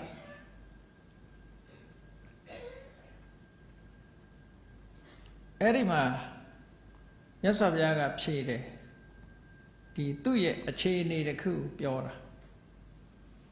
ဝိညာဏထိတိယောတပ္ပအဘိဇာနံတထာဂတောတိဋ္ဌန္တမေနံဇာနာတိဝိမုတ်တံတပ္ပရာယနာငါဘုရားဟာတဲ့ဝိညာဏထိတိဆိုတာတွေကိုအာလုံးနားလဲတယ်တဲ့အာလုံးသိတယ်အမှန်တမ်းစမ်းကြဲတဲ့ဒါတွေကဝိညာဏထိတိဆိုတာပရိသေဝိညာဉ်လေးဟာဘယ်နေရာတွေမှာဖြစ်ပေါ်လာတယ်ဘယ်နေရာမှာယက်တည်လာတယ်ဆိုတာဒီပရိသေဝိညာဉ်စိတ်ကလေးတွေရဲ့ဖြစ်ပေါ်လာတဲ့ဟာကို30ပုံမှာချပြီးတော့ကြည့်မယ်ဆိုလို့ရှိရင်ဝိညာဏထိတိဆိုတာ9မျိုးရှိတယ်နော်အဲ့ဒီ9မျိုးကတော့ကျယ်တော့ကျယ်တယ်သို့တော်လည်းအချင်းချုပ်ပြီးတော့ပြောရမယ်ဆိုရင်နံပါတ်1ကပါဠိလိုပဲအရင်မှတ်ရမှာပေါ့နာနတ္တကာယနာနတ္တသင်္ញီတဲ့ဒါတခုနာနတ္တကာယဆိုတာကိုယ်ကာယကလည်းမတူကြဘူးအမျိုးမျိုးနာနတ္တသင်္ញီပရိသေတင်ညာစိတ်ကပရိသေစိတ်ကလည်းပဲအမျိုးမျိုးတဲ့ဟောတချို့တ attva တွေကရုပ်ကလည်းအမျိုးမျိုးတင်ညာကလည်းအမျိုးမျိုးပရိသေစိတ်ကလည်းအမျိုးမျိုးရှိတဲ့တ attva တွေအဲ့ဒါဘယ်သူတွေတုံးဆိုရင်လူတွေကတယောက်နဲ့တယောက်မတူဘူးလေပူတဲ့လူကပူထွားတဲ့လူကထွားအသားဖြူတဲ့လူကဖြူမဲတဲ့လူကမဲပြောပုံဆိုပုံသွားပုံလာပုံဟန်ခြင်းကလည်းတယောက်နဲ့တယောက်မတူနော်အပုအတူအရှိအဖြူအမဲအပိန်အဝအမျိုးစုံလူတွေဟာကိုယ်ကာယတွေမတူညီတာလို့ပဲပရိသေစိတ်ကြတော့လေတချို့ကတိဟိတ်ပရိသေတချို့ကဒွိဟိတ်ပရိသေတချို့ကအဟိတ်ပရိသေဆိုပြီးတော့ပရိသေစိတ်တွေကလည်းမတူဘူးတဲ့လူတွေလိုပဲနတ်တွေဟာလည်းပဲမတူညီတာတွေပဲနတ်ကလည်းပဲအယောင်မတူကြဘူးတချို့နတ်ကနော်အသားညိုတဲ့နတ်လည်းရှိတယ်နီလအညိုရောင်လေးတွေဘာနဲ့တူတော့ဆိုကြာညိုပန်းနေတယ်နီလကိုအင်္ဂလိပ်လိုကတော့ဘလူးလိုပဲပြန်တယ်သူကကြာပန်းမှာပြာရောင်လေးတွေပေါ့နော်နီလဆိုတဲ့အယောင်ကိုဘလူးလိုပဲပြန်တယ်သူတို့ကပိတတချို့ကအတဝါနတ်တွေကလည်းပဲအယောင်မျိုးမျိုးရှိတယ်ဩရတတချို့ကအဖြူလောဟိတတချို့ကအနီနော်ကြည့်ရလားနန္ဒမင်းသားကိုပြတဲ့နတ်သမီးတွေကြတော့ခိုးရဲ့ခြေတောက်ကအယောင်နဲ့တူတယ်တဲ့သူတို့အသားနီးဆက်ဆက်ကြီးတယ်ဥရောပသူတွေလိုဟာတွေလားမသိဘူးခိုးခြေအစင်းရှိသောနတ်သမီးလို့ပြောတာပဲခိုးရဲ့ခြေတောက်တွေ့ဘူးတယ်မဟုတ်လားအဲ့ဒီအယောင်မျိုးအဲ့ဒီအယောင်မျိုးရအောင်တချို့ကလည်းမိတ်ကပ်ကိုအဲ့ဒီအယောင်နဲ့လိမ့်တာရှိသေးတယ်အဲ့တော့နတ်သမီးတွေကလည်းပဲအယောင်မျိုးမျိုးရှိသည့်အတွက်ကြောင့်နာနတ္တကာယပဲပရိသေစိတ်ကလည်းပဲခုနတိဟိတ်ရှိတယ်ဒွိဟိတ်ရှိတယ်အဟိတ်တော့မရှိဘူးတဲ့အထက်နဲ့ဒီမှာဒါကြောင့်မို့လို့ပရိသေစိတ်ကလည်းမျိုးမျိုးရှိတယ်ပေါ့နောက်ဝိနိပတ္တိကလို့ဆိုရယ်နေခံညဆံဆိုတဲ့ဘုံမိမ့်မှန်ရှိတဲ့ပြိတ္တာတွေပြိတ္တာမျိုးဆိုရင်ပဲတချို့ကဒီအနေထိုင်ဆင်းရဲတဲ့လူတွေလိုပဲလူတွေကချမ်းသာတဲ့လူရှိသလိုနော်ချမ်းဆင်းရဲတဲ့လူတွေရှိတယ်လမ်းဘေးမှာအိမ်မရှိဘဲနေရတဲ့လူတွေရှိတယ်အဲ့ဒါလို့အမျိုးမျိုးရှိကြသလိုအဲ့သူတို့လောကမှာလည်းပဲအမျိုးမျိုးရှိတယ်အဲ့ဒါတွေကိုဝိနိပါတိကလို့ခေါ်တယ်သူတို့လည်းပဲနာနတ္တကာယနာနတ္တသင်္ကြီးပဲတဲ့ပရိသေစိတ်ကလည်းအမျိုးမျိုးရှိတယ်တချို့ကအသိဉာဏ်ရှိတယ်အသိဉာဏ်ရှိလို့ပိယင်္ဂရမာတာတို့ဥဒ္ဒရမာတာတို့ဆိုတဲ့တဆေမာကြီးတွေဘလူးမကြီးတွေသူတို့ကျွတ်တယ်ဘုရားတရားဟောတော့ကျွတ်သွားတာတွေရှိတယ်ပေါ့နော်ခါလေးယက္ခိဏီလို့သုံးတယ်သူတို့ အဲ့ဒါကနာနတ္တကာယနာနတ္တသင်္ကြီးနောက်တစ်ခါနာနတ္တကာယဧကတ္တသင်္ကြီးဆိုတာဒီခန္ဓာကိုယ်ကတော့အမျိုးမျိုးရှိတယ်ဒါပေမဲ့သတိစိတ်ကတူတူပဲလို့ပရိသေတင်ညာကတူတူပဲလို့ဆိုတာကြတော့အဲ့ဒါကြတော့ပထမဇန်ဒီကဘာကြီးပြက်ပြီးတော့ပထမဆုံးဖြစ်ပေါ်လာတဲ့ပြမာတွေကိုဒီလိုရည်ညွှန်းပြီးတော့ပြောတာနော်ရှေးဥစွာဖြစ်လာတဲ့ပြမာတွေတဲ့နောက်တစ်ခါဧကတ္တကာယနာနတ္တသင်္ကြီးဧကတ္တကာယဧကတ္တသင်္ကြီးလို့၄ခုဧကတ္တကာယဆိုတာခန္ဓာကိုယ်ချင်းနဲ့တူတယ်အလုံးဟာပြမာတွေဟာကိုယ်ကာယချင်းနဲ့တူကြတယ်ပရိသေတွေလည်းတူကြတယ်ဧကတ္တကာယနာနတ္တသင်္ကြီးကိုယ်ကာယတော့တူတယ်ပရိသေစိတ်မတူဘူးအဘဒရဗြဟ္မာတို့သူပခိဏဗြဟ္မာတို့ကိုရည်ညွှန်းပြီးတော့ပြောတယ်တဲ့ဒီစကားအဲ့ဒါက၄ခုနော်နောက်တစ်ခါအရူပဘုံမှာအာကာသနိစ္စယတနာဘုံဆိုတာရှိသေးတယ်စိတ်ကြည့်နန္တရားကြီးပဲဖြစ်တဲ့ဘုံအဲ့ဒါကတဘုံဝိညာဉ်နိစ္စယတနာဘုံလို့ဆိုတာဝိညာဉ်နိစ္စယတနာပရိသေစိတ်နဲ့ဖြစ်တဲ့ဘုံဒုတိယအရူပဘုံအာကိဉ္စညာယတနာဘုံနဲ့အာကိဉ္စညာယတနာဘုံဆိုတာတတိယအရူပဘုံပေါင်းလိုက်တော့ဝိညာဏထိတိ9ပါးလို့ဒါပြောတာအဲ့ဒီဝိညာဏထိတိဆိုတာပရိသေဝိညာဏဉာဏ်နဲ့ဘုံတွေကိုတော့မပြောဘူးနေဝတိညာဏသညာဏဘုံမပြောဘူးဘာလို့ဆိုပရိသေဝိညာဉ်ကမထင်ရှားဘူးအလွန်သိမ်မွေးတယ်ရှိတော့ရှိတယ်မထင်ရှားလို့ထဲ့မပြောတော့ဘူးလို့ဒီလိုဆိုတာအဲ့တော့30ဘုံတော့မကုန်ဘူးမကုန်ပေမဲ့လို့ဝိညာဏထိတိဆိုရင်ဒီ9ပါးပဲဒီလိုပြောလို့ရှိတယ်အဲ့ဒီဝိညာဏထိတိတွေပရိသေဝိညာဉ်တွေဟာဘယ်မှာဖြစ်တယ်ဆိုတာကိုမြတ်စွာဘုရားအကုန်လုံးသိတယ်တဲ့ပြီးတော့အာကိဉ္စညာရဏဗြဟ္မာကြီးရဲ့အနေအထားသူ့ရဲ့လွတ်မြောက်မှုမလွတ်မြောက်မှုအားလုံးကိုသူကပိုင်ပိုင်နိုင်နိုင်သိတယ်သိလို့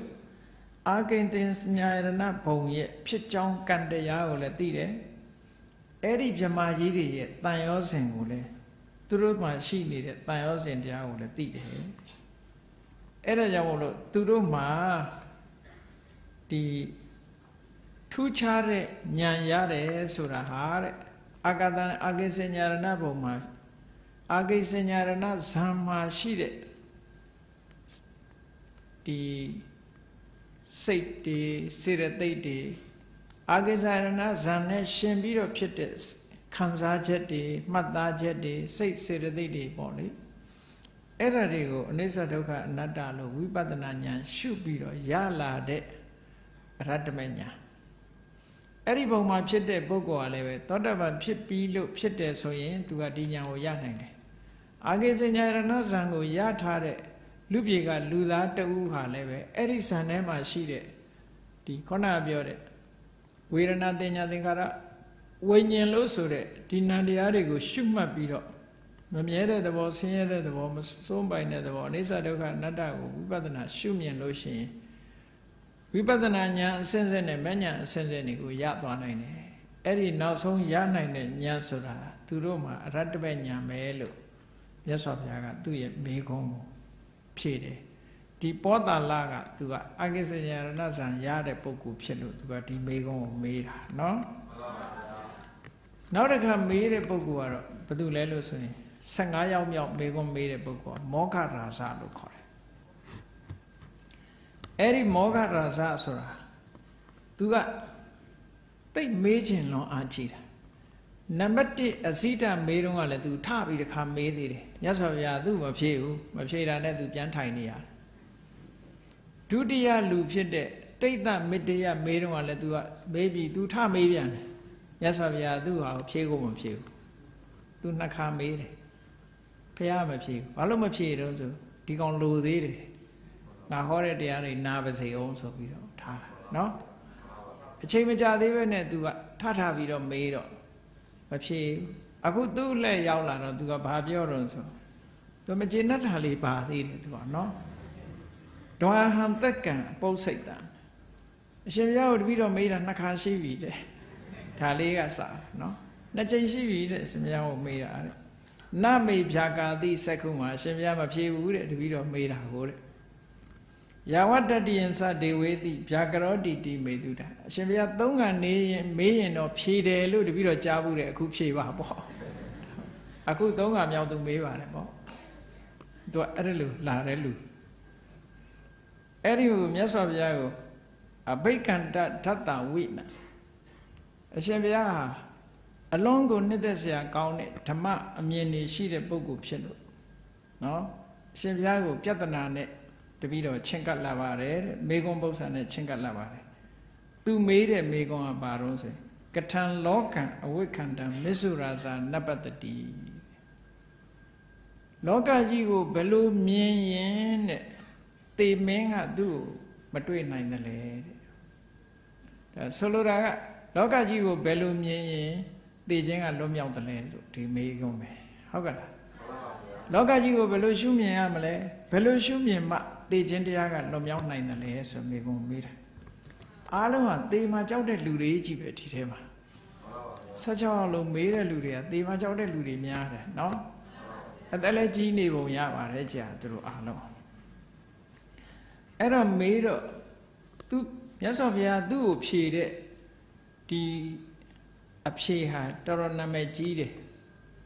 We don't remember Leve Dali, tell ye. Tonya door locan, a wicket to Moga Raza, the doors of the Kata. Ada nudating Uhisa, Ewan Missu the Rodia, Ewan locan, a wicket, and Missu Raza, Naba the deed. Yes, of Yaga. Loca Jigo meant Tonya Lumia on cheat. So another name, a chicken at the ball, no? Also, Luriga Loka Suradiniama Kanangava of your Kanangava, Tonya, and in me on China Muluade. Tonya Sura, Belorose Kanangava de Ma, Nga Alu time she on Lonane, Shidala, Chila. No, Rebecca and I were G. Yes, you go, Nasi Danger, Yarnina Shila. Lurai, Selati, Nakau, a Gono Kanagoma, Shukanagoria, go say danger, go pitch in that die. Another like another one, Horalue, Eome Ruba, Hodu Eome Ruba, Ma, Hodi di Sure, Dilupia, Mediluba Pine Sure, by nine Murima, Shukanari, my Pena in the Lama Pena Selati. My Pena moves in China in Machidi, the Jam Tonya. Go Pena on low nine, say that he go on Shivu, the Erajano, Yoma, Lulu Yara, the Kumam Shivu, do a do Shenida. Hogala. And the shorting out him at we are Nasi and a good tablet of our dog Yaude Piano. Go kitchen have said that all major made him a more, no? Todo que o mayo jigo mo o on so lolo ya. Ya bu. Todo the show level talo ye saying tao shin mo o lo tin na le shi theတယ်နော်ပြာစားပြီးတော့မအိုဘူးလို့ထင်တာရှိတယ်အဲ့လိုပြာတွေနဲ့ပတ်သက်ပြီးဘုန်းကြီးတို့လည်းခဏခဏရတယ်ဓာတ်ပြာတွေမတော့ပါဘူးလို့ပြောတယ်ခါတော့ရဲဘူးသေမှကြောက်လို့ဓာတ်ပြာတောက်လို့ရှိရင်တော့မအိုမနာမသေးဘူးနောက်ဆုံးကျတော့အဲ့ဒီပြာတွေကသူကဓာတ်တွေကမကြေသည့်အတွက်ကြောင့် chemical ဆိုတာဗိုက်ထဲရောက်သွားလို့ရှိရင်ဘယ်တော့မှပြန်မထွက်ဘူးလို့ကြားဘူးလေအဲ့ဒါတွေကဒုက္ခပေးလာတော့နောက်ဆုံးကျတော့အဲ့ဒီဓာတ်ပြာတောက်တဲ့ပုဂ္ဂိုလ်တွေဟာအသေးယောဂါတို့ဘာတို့ဒါတစ်ခုနဲ့သွားတာပဲမသေးမှမဟုတ်သေးမှာပဲเนาะအဲ့လိုပြောတာပဲဟုတ်မဟုတ်တော့သူတို့မှသိမှာပဲတော်တော်အဲ့ဒီပြာဝါသနာပါတဲ့ပုဂ္ဂိုလ်ကလည်းပြာကိုတခါတည်းပြာရည်ထဲမှာထည့်ပြီးတော့ပေးလေးရှိကြတယ်ဒါလေးတော့မဟုတ်မနာမသိအဲ့ဒါလို့နော်တုံညာတော်လောကံအဝိခတ်တုတဲ့ဝေဒနာမှာလည်းပဲထိုးတူပဲအလွန်ထင်ရှားတယ်ပျော်ရာကြီးဘယ်တော့မှမဖြစ်နိုင်ဘူးနော်ချမ်းသာရာကြီးဘယ်တော့မှမဖြစ်နိုင်တင်ညာလည်းပဲအမှတ်တမ်းမလွဲစေရဘူးလုံးဝဖြစ်ဘူးသင်္ခါရလည်းပဲကောင်းတဲ့အကြံတွေကြီးပဲကောင်းတဲ့လုံဆောင်မှုတွေဘယ်လုံးဝဖြစ်ဘူးဝိညာဏအသိစိတ်ကလည်းအမြဲတမ်းကိုဖြစ်ခြင်းတဲ့စိတ်မျိုးဘယ်တော့မှမဖြစ်ဘူးတဲ့အဲ့ဒါတွေဟာအဝတ္တဝတ္တိယအဝတ္တိယဝတ္တနာလက္ခဏာ ကိုဖြစ်ချင်နိုင်ကိုအလိုမပါသည့်အတွက်ကြောင့်တုံညအနတ္တအဲ့ဒါကိုတုံညနောက်တစ်ခုကတုတ်ဆသင်္ခါရတသက်သင်္ခါရတသက်ပဲဘာမှမရှိ emptiness ပဲဘာဖြစ်လို့လဲဆိုပေါင်းထားတဲ့အခါမှာလှုပ်ရှားတာတစ်ခုစီခွဲလိုက်လို့ရှိရင်ဘာမှရှာမတွေ့တော့ခုခေတ်ဆိုတာပြီးတော့ဟိုရင်ဖြစ်သေးတာပေါ့ robot ဆိုတဲ့အရုပ်ကလေးတွေပဲကြည့်ပေါ့ပေါင်းစပ်ထားတဲ့အခါမလေးစကားပြောတယ်ကတယ်နှုတ်ဆက်တယ်နော်ကဲဖြုတ်လိုက်တယ်ဆိုရင်ဘာလုပ်နိုင်သေးလဲဘာမလုပ်နိုင်တော့ပေါင်းစပ်ထားရင် energy ဆိုတာရလာတယ်ဟောဖြုတ်လိုက်တာနဲ့တစ်ခုစီဆိုရင်ဘာမှအထဲထဲမှာရှာလို့တွေ့မှာမဟုတ်ဘူးအဲ့ဒါလိုပဲဘုန်းကြီးတို့တွေရဲ့ခန္ဓာကိုယ်ဟာလေယုံနဲ့နံပေါင်းစပ်ထားတဲ့အတွက်ကြောင့်စကားပြောတယ်ငိုတယ်ရည်တယ်ဒါမျိုးတွေဖြစ်လာတာကိုကြည့်လိုက်မယ်ဆိုရင်ဘာမှမရှိဘူးဆိုတဲ့တုံညဒါကြောင့်မို့ခန္ဓာ၅ပါးကိုတုံညလို့မြင်အောင်ကြည့်တဲ့အဲ့ဒါလို့တုံညလို့မြင်အောင်ကြည့်လို့ရှိရင်ဘာကိုဖယ်ရှားနိုင်တော့ဆိုရင်အတ္တဒိဋ္ဌိတက္ကရာဒိဋ္ဌိကိုဖယ်ရှားနိုင်တယ်အတ္တနုဒိဋ္ဌိဥဟိစ္စအဲ့ဒါကိုဖယ်ရှားလိုက်မှဧဝံမစ္စုတရောတိယသေခြင်းကိုကြော်လွှားနိုင်မယ်တဲ့အဲ့ဒါလို့ကျင့်တဲ့ပုဂ္ဂိုလ်မှသေခြင်းကသေမင်းကကိုယ်ကိုမတွေ့မှာတဲ့အနုမို့ပုံလို့မရဘူးတဲ့နော်တချို့ကသေမင်းကပုံတယ်ဆိုပြီးတော့အသက်ကိုမှန်အောင်မပြောဘူးရှော့ပြောတယ်အသက်ကြီးတဲ့လူကိုခေါ်တယ်လို့သူကယူဆတာကိုအဲ့တော့အသက်ကိုရှော့ပြောတယ်သေမင်းကြားသွားမစုံလို့တဲ့သေမင်းကဘယ်သူတုံးဆိုပြောနေတဲ့လူကိုကသေမင်းပဲအဲ့ဒါမှမသိတော့သေမင်းကြားမှဆုံးလို့ဆိုပြီးတော့လုံနေကြအဲ့ဒါလို့မြတ်စွာဘုရားကမောဂရာဇကိုခေါ်လိုက်တယ်ဒီဂါထာလေးကဝိသုဒ္ဓိမတ်မှာလည်းပဲဖော်ပြထားတယ်တုံညလို့ရှုတဲ့နေရာမှာဒီဂါထာလေးကအမြဲတမ်းနာမည်ကြီးတဲ့ဂါထာလေးတစ်ခုပဲကိုးကားပြီးတော့ဖော်ပြခြင်းခံရတယ်တုံညတော်လောကံအဝိခတ်တုမောဂရာဇသရတတောအမြဲတမ်းတတိရှိပြီးတော့လောကကြီးကိုခန္ဓာအာရဏဓာတ်ဆိုတဲ့ဒီသဘာဝတရားတွေကိုတုံညလို့မြင်အောင်ကြည့်တဲ့အဲ့ဒါလို့မြင်အောင်ကြည့်လို့ရှိရင်အတ္တဒိဋ္ဌိဆိုတာဖယ်ရှားနိုင်လိမ့်မယ်တဲ့ဖယ်ရှားနိုင်လို့ရှိရင်မင်းသေခြင်းကိုလွန်မြောက်ပါတယ်လို့သူပြောတာနော်အဲ့တော့မောဟရစလည်းကျင့်တတ်သွားပြီသူလည်းပဲယဟနာဖြစ်သွားတယ်နောက်ဆုံးတစ်ယောက်ကတော့ပိန်ခိယလို့ခေါ်တယ်နောက်ဆုံးတစ်ယောက်ကပိန်ခိယသူကတော့အဖိုးကြီးအသက်တော်ကြီးပြီကျန်တဲ့လူတွေတဲ့ကြီးပုံရတယ်အဖိုးကြီးလည်းဖြစ်တယ်သူကသူ့ဦးလေးနဲ့ရွယ်တူပေါ့သူ့ဦးလေးကဘာဝရီပုံနာဘာဝရီပုံနာရဲ့တူပဲဘာဝရီပုံနာရဲ့လည်းအသက်20သူကလည်းပဲအသက်20ဘယ်နဲ့ဦးလေးနဲ့တူနဲ့ကအသက်တူနေရတယ်လေလို့တချို့ကထင်ကောင်းထင်လိုက်ဘုန်းကြီးတို့ဆိုဘုန်းကြီးတို့ရဲ့တူကဘုန်းကြီးတဲ့ကြီးတယ်အသက်ကိုကဝါကြီးတာနော်ဒါမျိုးကရှိတယ်လေလူမှာမျိုးရိုးမှာဝါကြီးပြီးတော့ဝါစင်ကြတော့ကိုကကြီးတယ်အသက်ကြတော့ကိုကငယ်တာရှိတယ်ဆိုတော့ဘုန်းကြီးတို့ရဲ့အကိုကြီးတယောက်ကသမီးတယောက်ကိုမွေးတယ်အဲ့ဒီသမီးကဘုန်းကြီးတို့ရဲ့ကြီးနေတယ်အသက်ကဒါပေမဲ့သူကတူမတော်တာပေါ့ကိုကဝါကြီးတာဟုတ်အဲ့ဒါမျိုးလို့ပေါ့အခုဒီမဲ့ပိန်ကြီးရဘာဝရီနဲ့သူကအသက်တူတူပဲသူ့ဦးလေးနဲ့သူကအသက်တူတူပဲ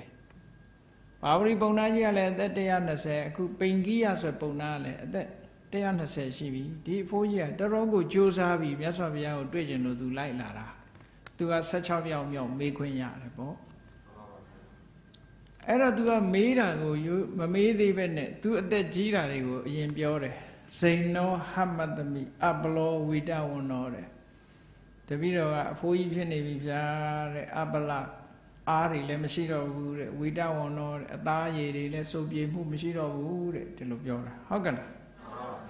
ဒါလည်းမကောင်းဘူးနိတ္တာနာတုဒ္ဓသဝနနာဖာတုတဲ့မျက်စိကလည်းမကောင်းဘူးတဲ့နားကလည်းမကြားဘူးတဲ့သိပြီတော့အတော်နားထောင်ယူရမယ်ဒီအဖိုးကြီးဖျားဟောတဲ့တရားကိုနော်အခုကိတက်ကြီးတဲ့လူတွေလည်းဒီလိုပဲညီးတာလေမျက်စိကလည်းမကောင်းဘူးနားလည်းမကြည့်တော့ဘူးဟုတ်ကဲ့လားမဟာနတ္တမောမှုဟောအန္တရာဝတဲ့တပည့်တော်ဒီလိုအခြေအနေထဲမှာတွေးဝေဘာမသိညာမသိနဲ့လူပြေရောက်ပြီးတော့မသေးခြင်းဘူးဗျာတဲ့သူပြောတဲ့စကားလေးကတော်သနာစရာကောင်းတယ်နော်မသေးခြင်းဘူးတဲ့အာစိတ်ခဓမ္မယမဟံဝိစိညာ ဇာတိစရာယဣဒဝိပဟနာဒီဘဝမှာပဲဇာတိစရာဗျာတိမရဏဇာတိစရာတွေကလွတ်မြောက်တဲ့တရားကိုသူသိကျင်တယ်တဲ့အဲ့ဒါကိုဟောပါအခုလိုအိုရတဲ့တရားနာရတဲ့တရားတွေကလွတ်မြောက်တဲ့တရားမျိုးရှင်သူ့ကိုဟောပါတဲ့ဆိုတော့မြတ်စွာဘုရားကသူ့ကိုဘာဟောတော့ဆိုအခုလိုယုတ်တရားကြီးဟာအမတန်မှစိတ်ပြည့်စရာကောင်းတယ်ကြည့်လေနန္တရားနဲ့မတူလူတွေကလည်းပြောကြတယ်လေဒီလူကလူသားအိုတာစိတ်မအိုဘူးလို့ပြောကြတယ်မဟုတ်လားဟုတ်တယ်မှန်တယ်နော်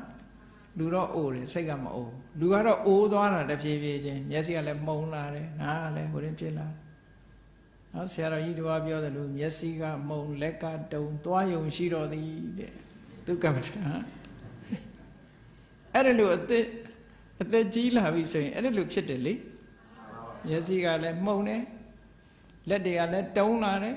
နော်ဟင်းညိုတွေပါတွေဇွန်နဲ့ခတ်တော့လို့ရှိရင်ပါဇနာမရောက်နိုင်ဘူးဟုတ်လားတုံးနေလို့အဲ့ဒါလို့ရုပ်တရားတွေပုံမှာအမတ္တမဒုက္ခရောက်တယ်ရုပ်တရားဒုက္ခပေးတယ်အဲ့ဒါလို့ရုပ်ရှိလာတဲ့ရုပ်ခန္ဓာကိုရထားတဲ့ပုဂ္ဂိုလ်တွေဟာရုပ်တရားရဲ့နှိမ့်ဆက်မှုတွေကိုအများကြီးခံရတယ်ဒါယုတ်တရားကိုနှိမ့်ဆက်တာပဲလေမျက်စိကမှုံပြလိုက်တယ်မျက်မှန်ကြီးတက်ရတယ်နားကလေးပြလိုက်တယ်နှစ်ချက်ကြီးတက်ရတယ်ကိုဒုက္ခပေးနေတာပဲလေဟောအဲ့ဒါလို့ဒုက္ခပေးနေတာတွေ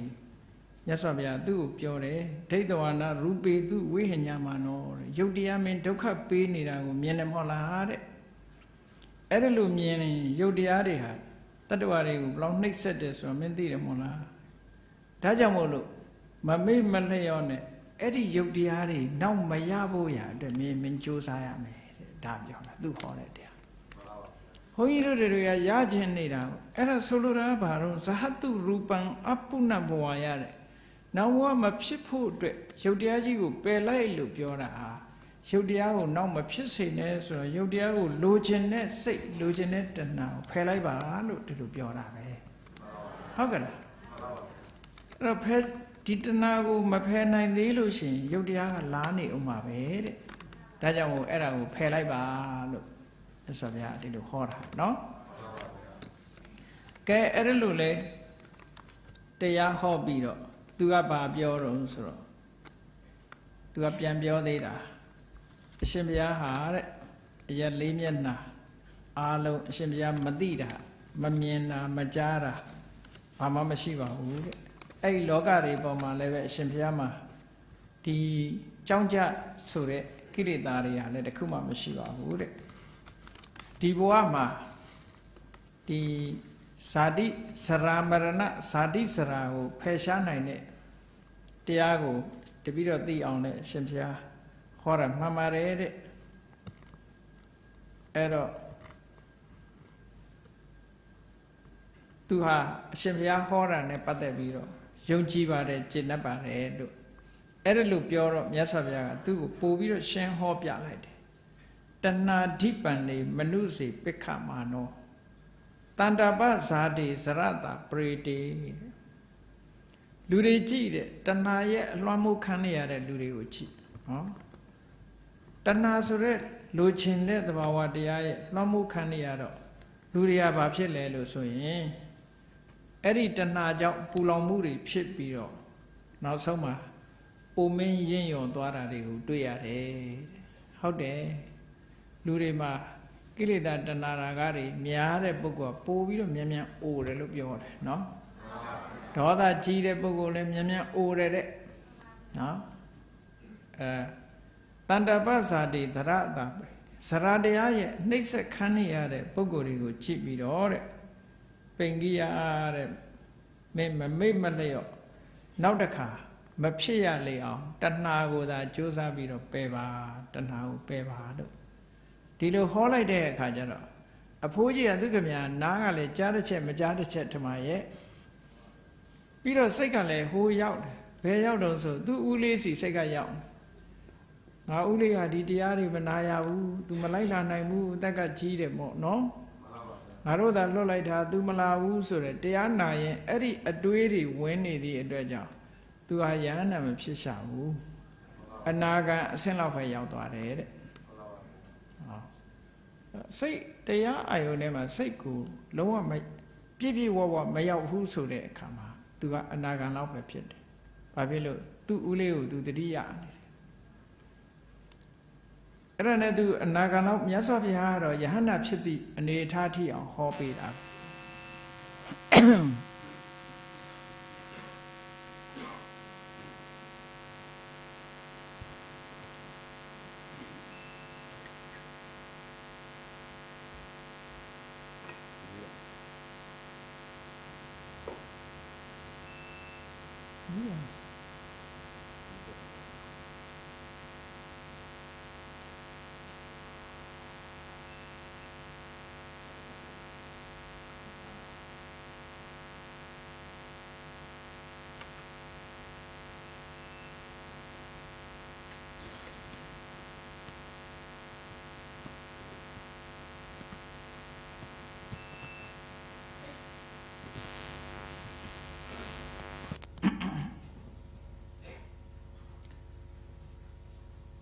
အဲ့တော့ပိငိယဟာ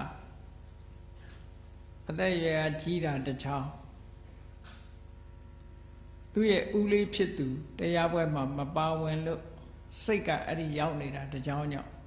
ယန္တာဖြစ်ရမယ်အဆင့်ထိမရောက်ဘဲနဲ့အနာဂံအဆင့်လောက်ပဲရောက်သွားတယ်တဲ့သူနဲ့တူပါလာတဲ့သူ့ရဲ့တပည့်တွေ1000ကတော့အလုံးယန္တာဖြစ်သွားကြတယ်ပေါ့အလုံးယဟန္တာဖြစ်သွားတာနဲ့တပြိုင်နက်ယသိအသွင်ကနေပြီးတော့ယဟန်အသွင်အလုံးပြောင်းသွားကြတယ်အဲ့ဒါဒီ16ဦးဟာမြတ်စွာဘုရားစီမေခွန်းနေမေးပြီးတော့အခုလိုယဟန္တာဖြစ်သွားကြတဲ့အကြောင်းအဲ့ဒီပါရဏဆိုတဲ့ဒီမဂ္ဂင်8ပါးဒီတရားပွဲကြီးမှာမြတ်စွာဘုရားက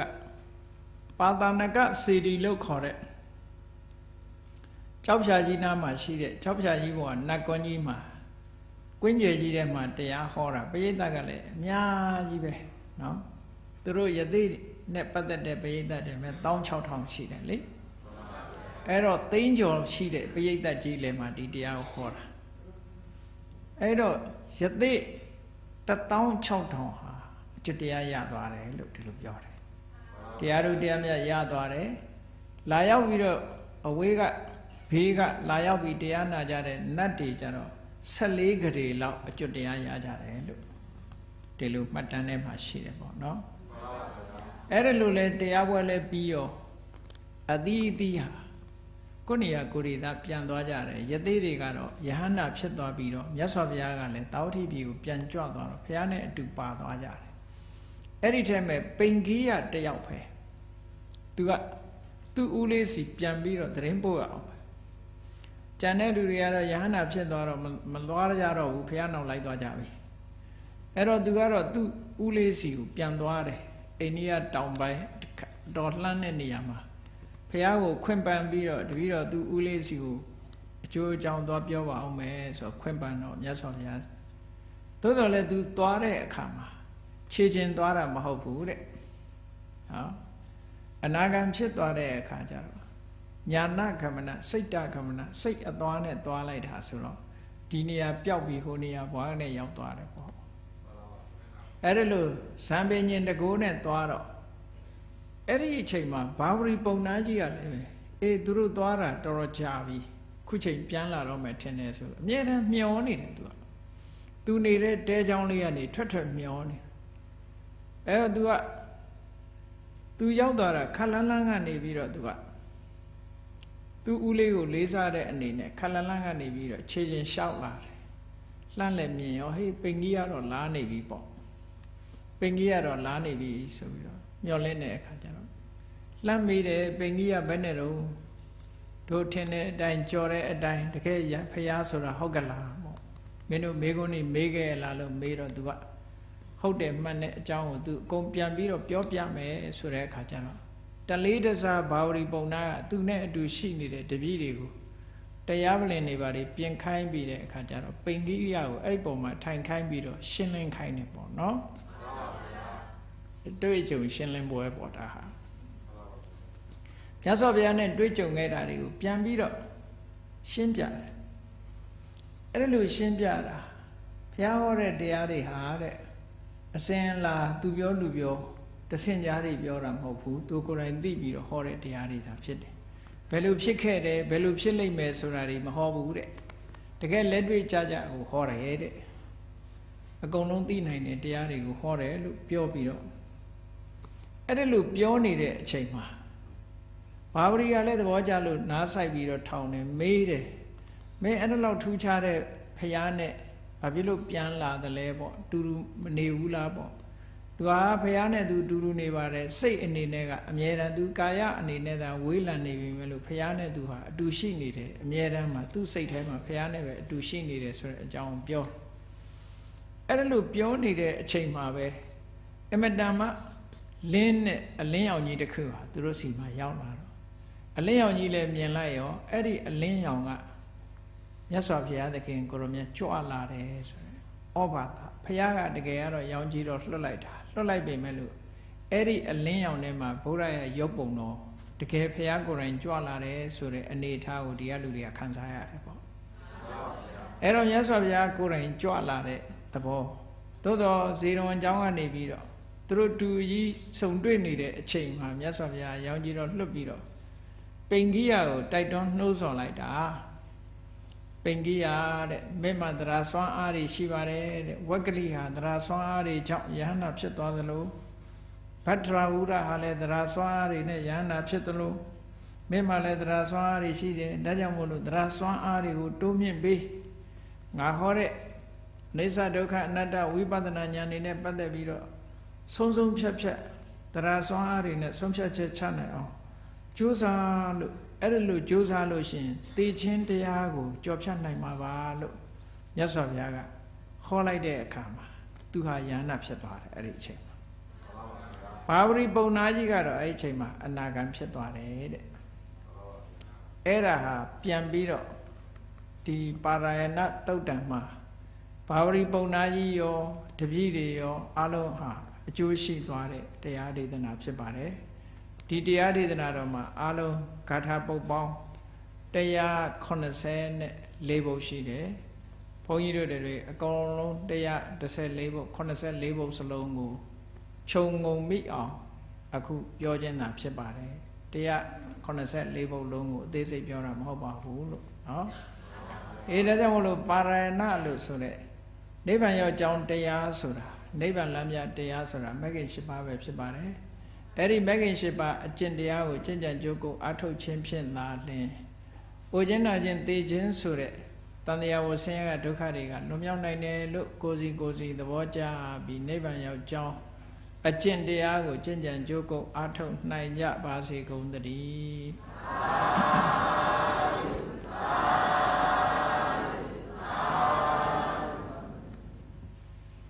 ကဲမေတ္တာပို့ရအောင်တတ္တဝါများစွာဘေးရန်ကွာချမ်းသာကြပါစေမေတ္တာရေချမ်းသုံးငါဖြံငြိမ်းချမ်းကြပါစေသက်ရှိချမ်းသာစိတ်ချမ်းသာလူရဆန္ဒပြေပါစေဓမ္မောတရံပိဝိတဝါနဝိသာတဗ္ဗေတမုဟတအာစရမရာတိတိဘာဝံနိဗ္ဗာနံယန္တုတာရောဓမ္မောတရံလောဘဒေါသမောဟစိတ်တောကင်းပြောက်ကြည်တရားစေကိုပိဝိတဝဝန္တာရှင်ပြတောက်ကြရနာကြရကုန်သောကြောင့်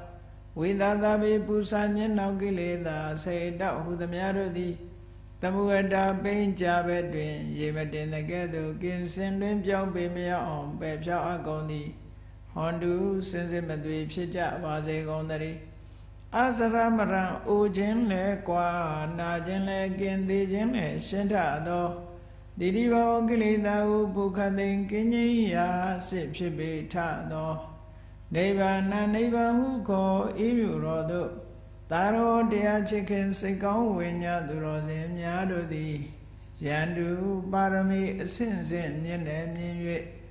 မလင့်ပုံသည်ဆက်ရောက်တော်မူကြပါစေကုန်သတည်း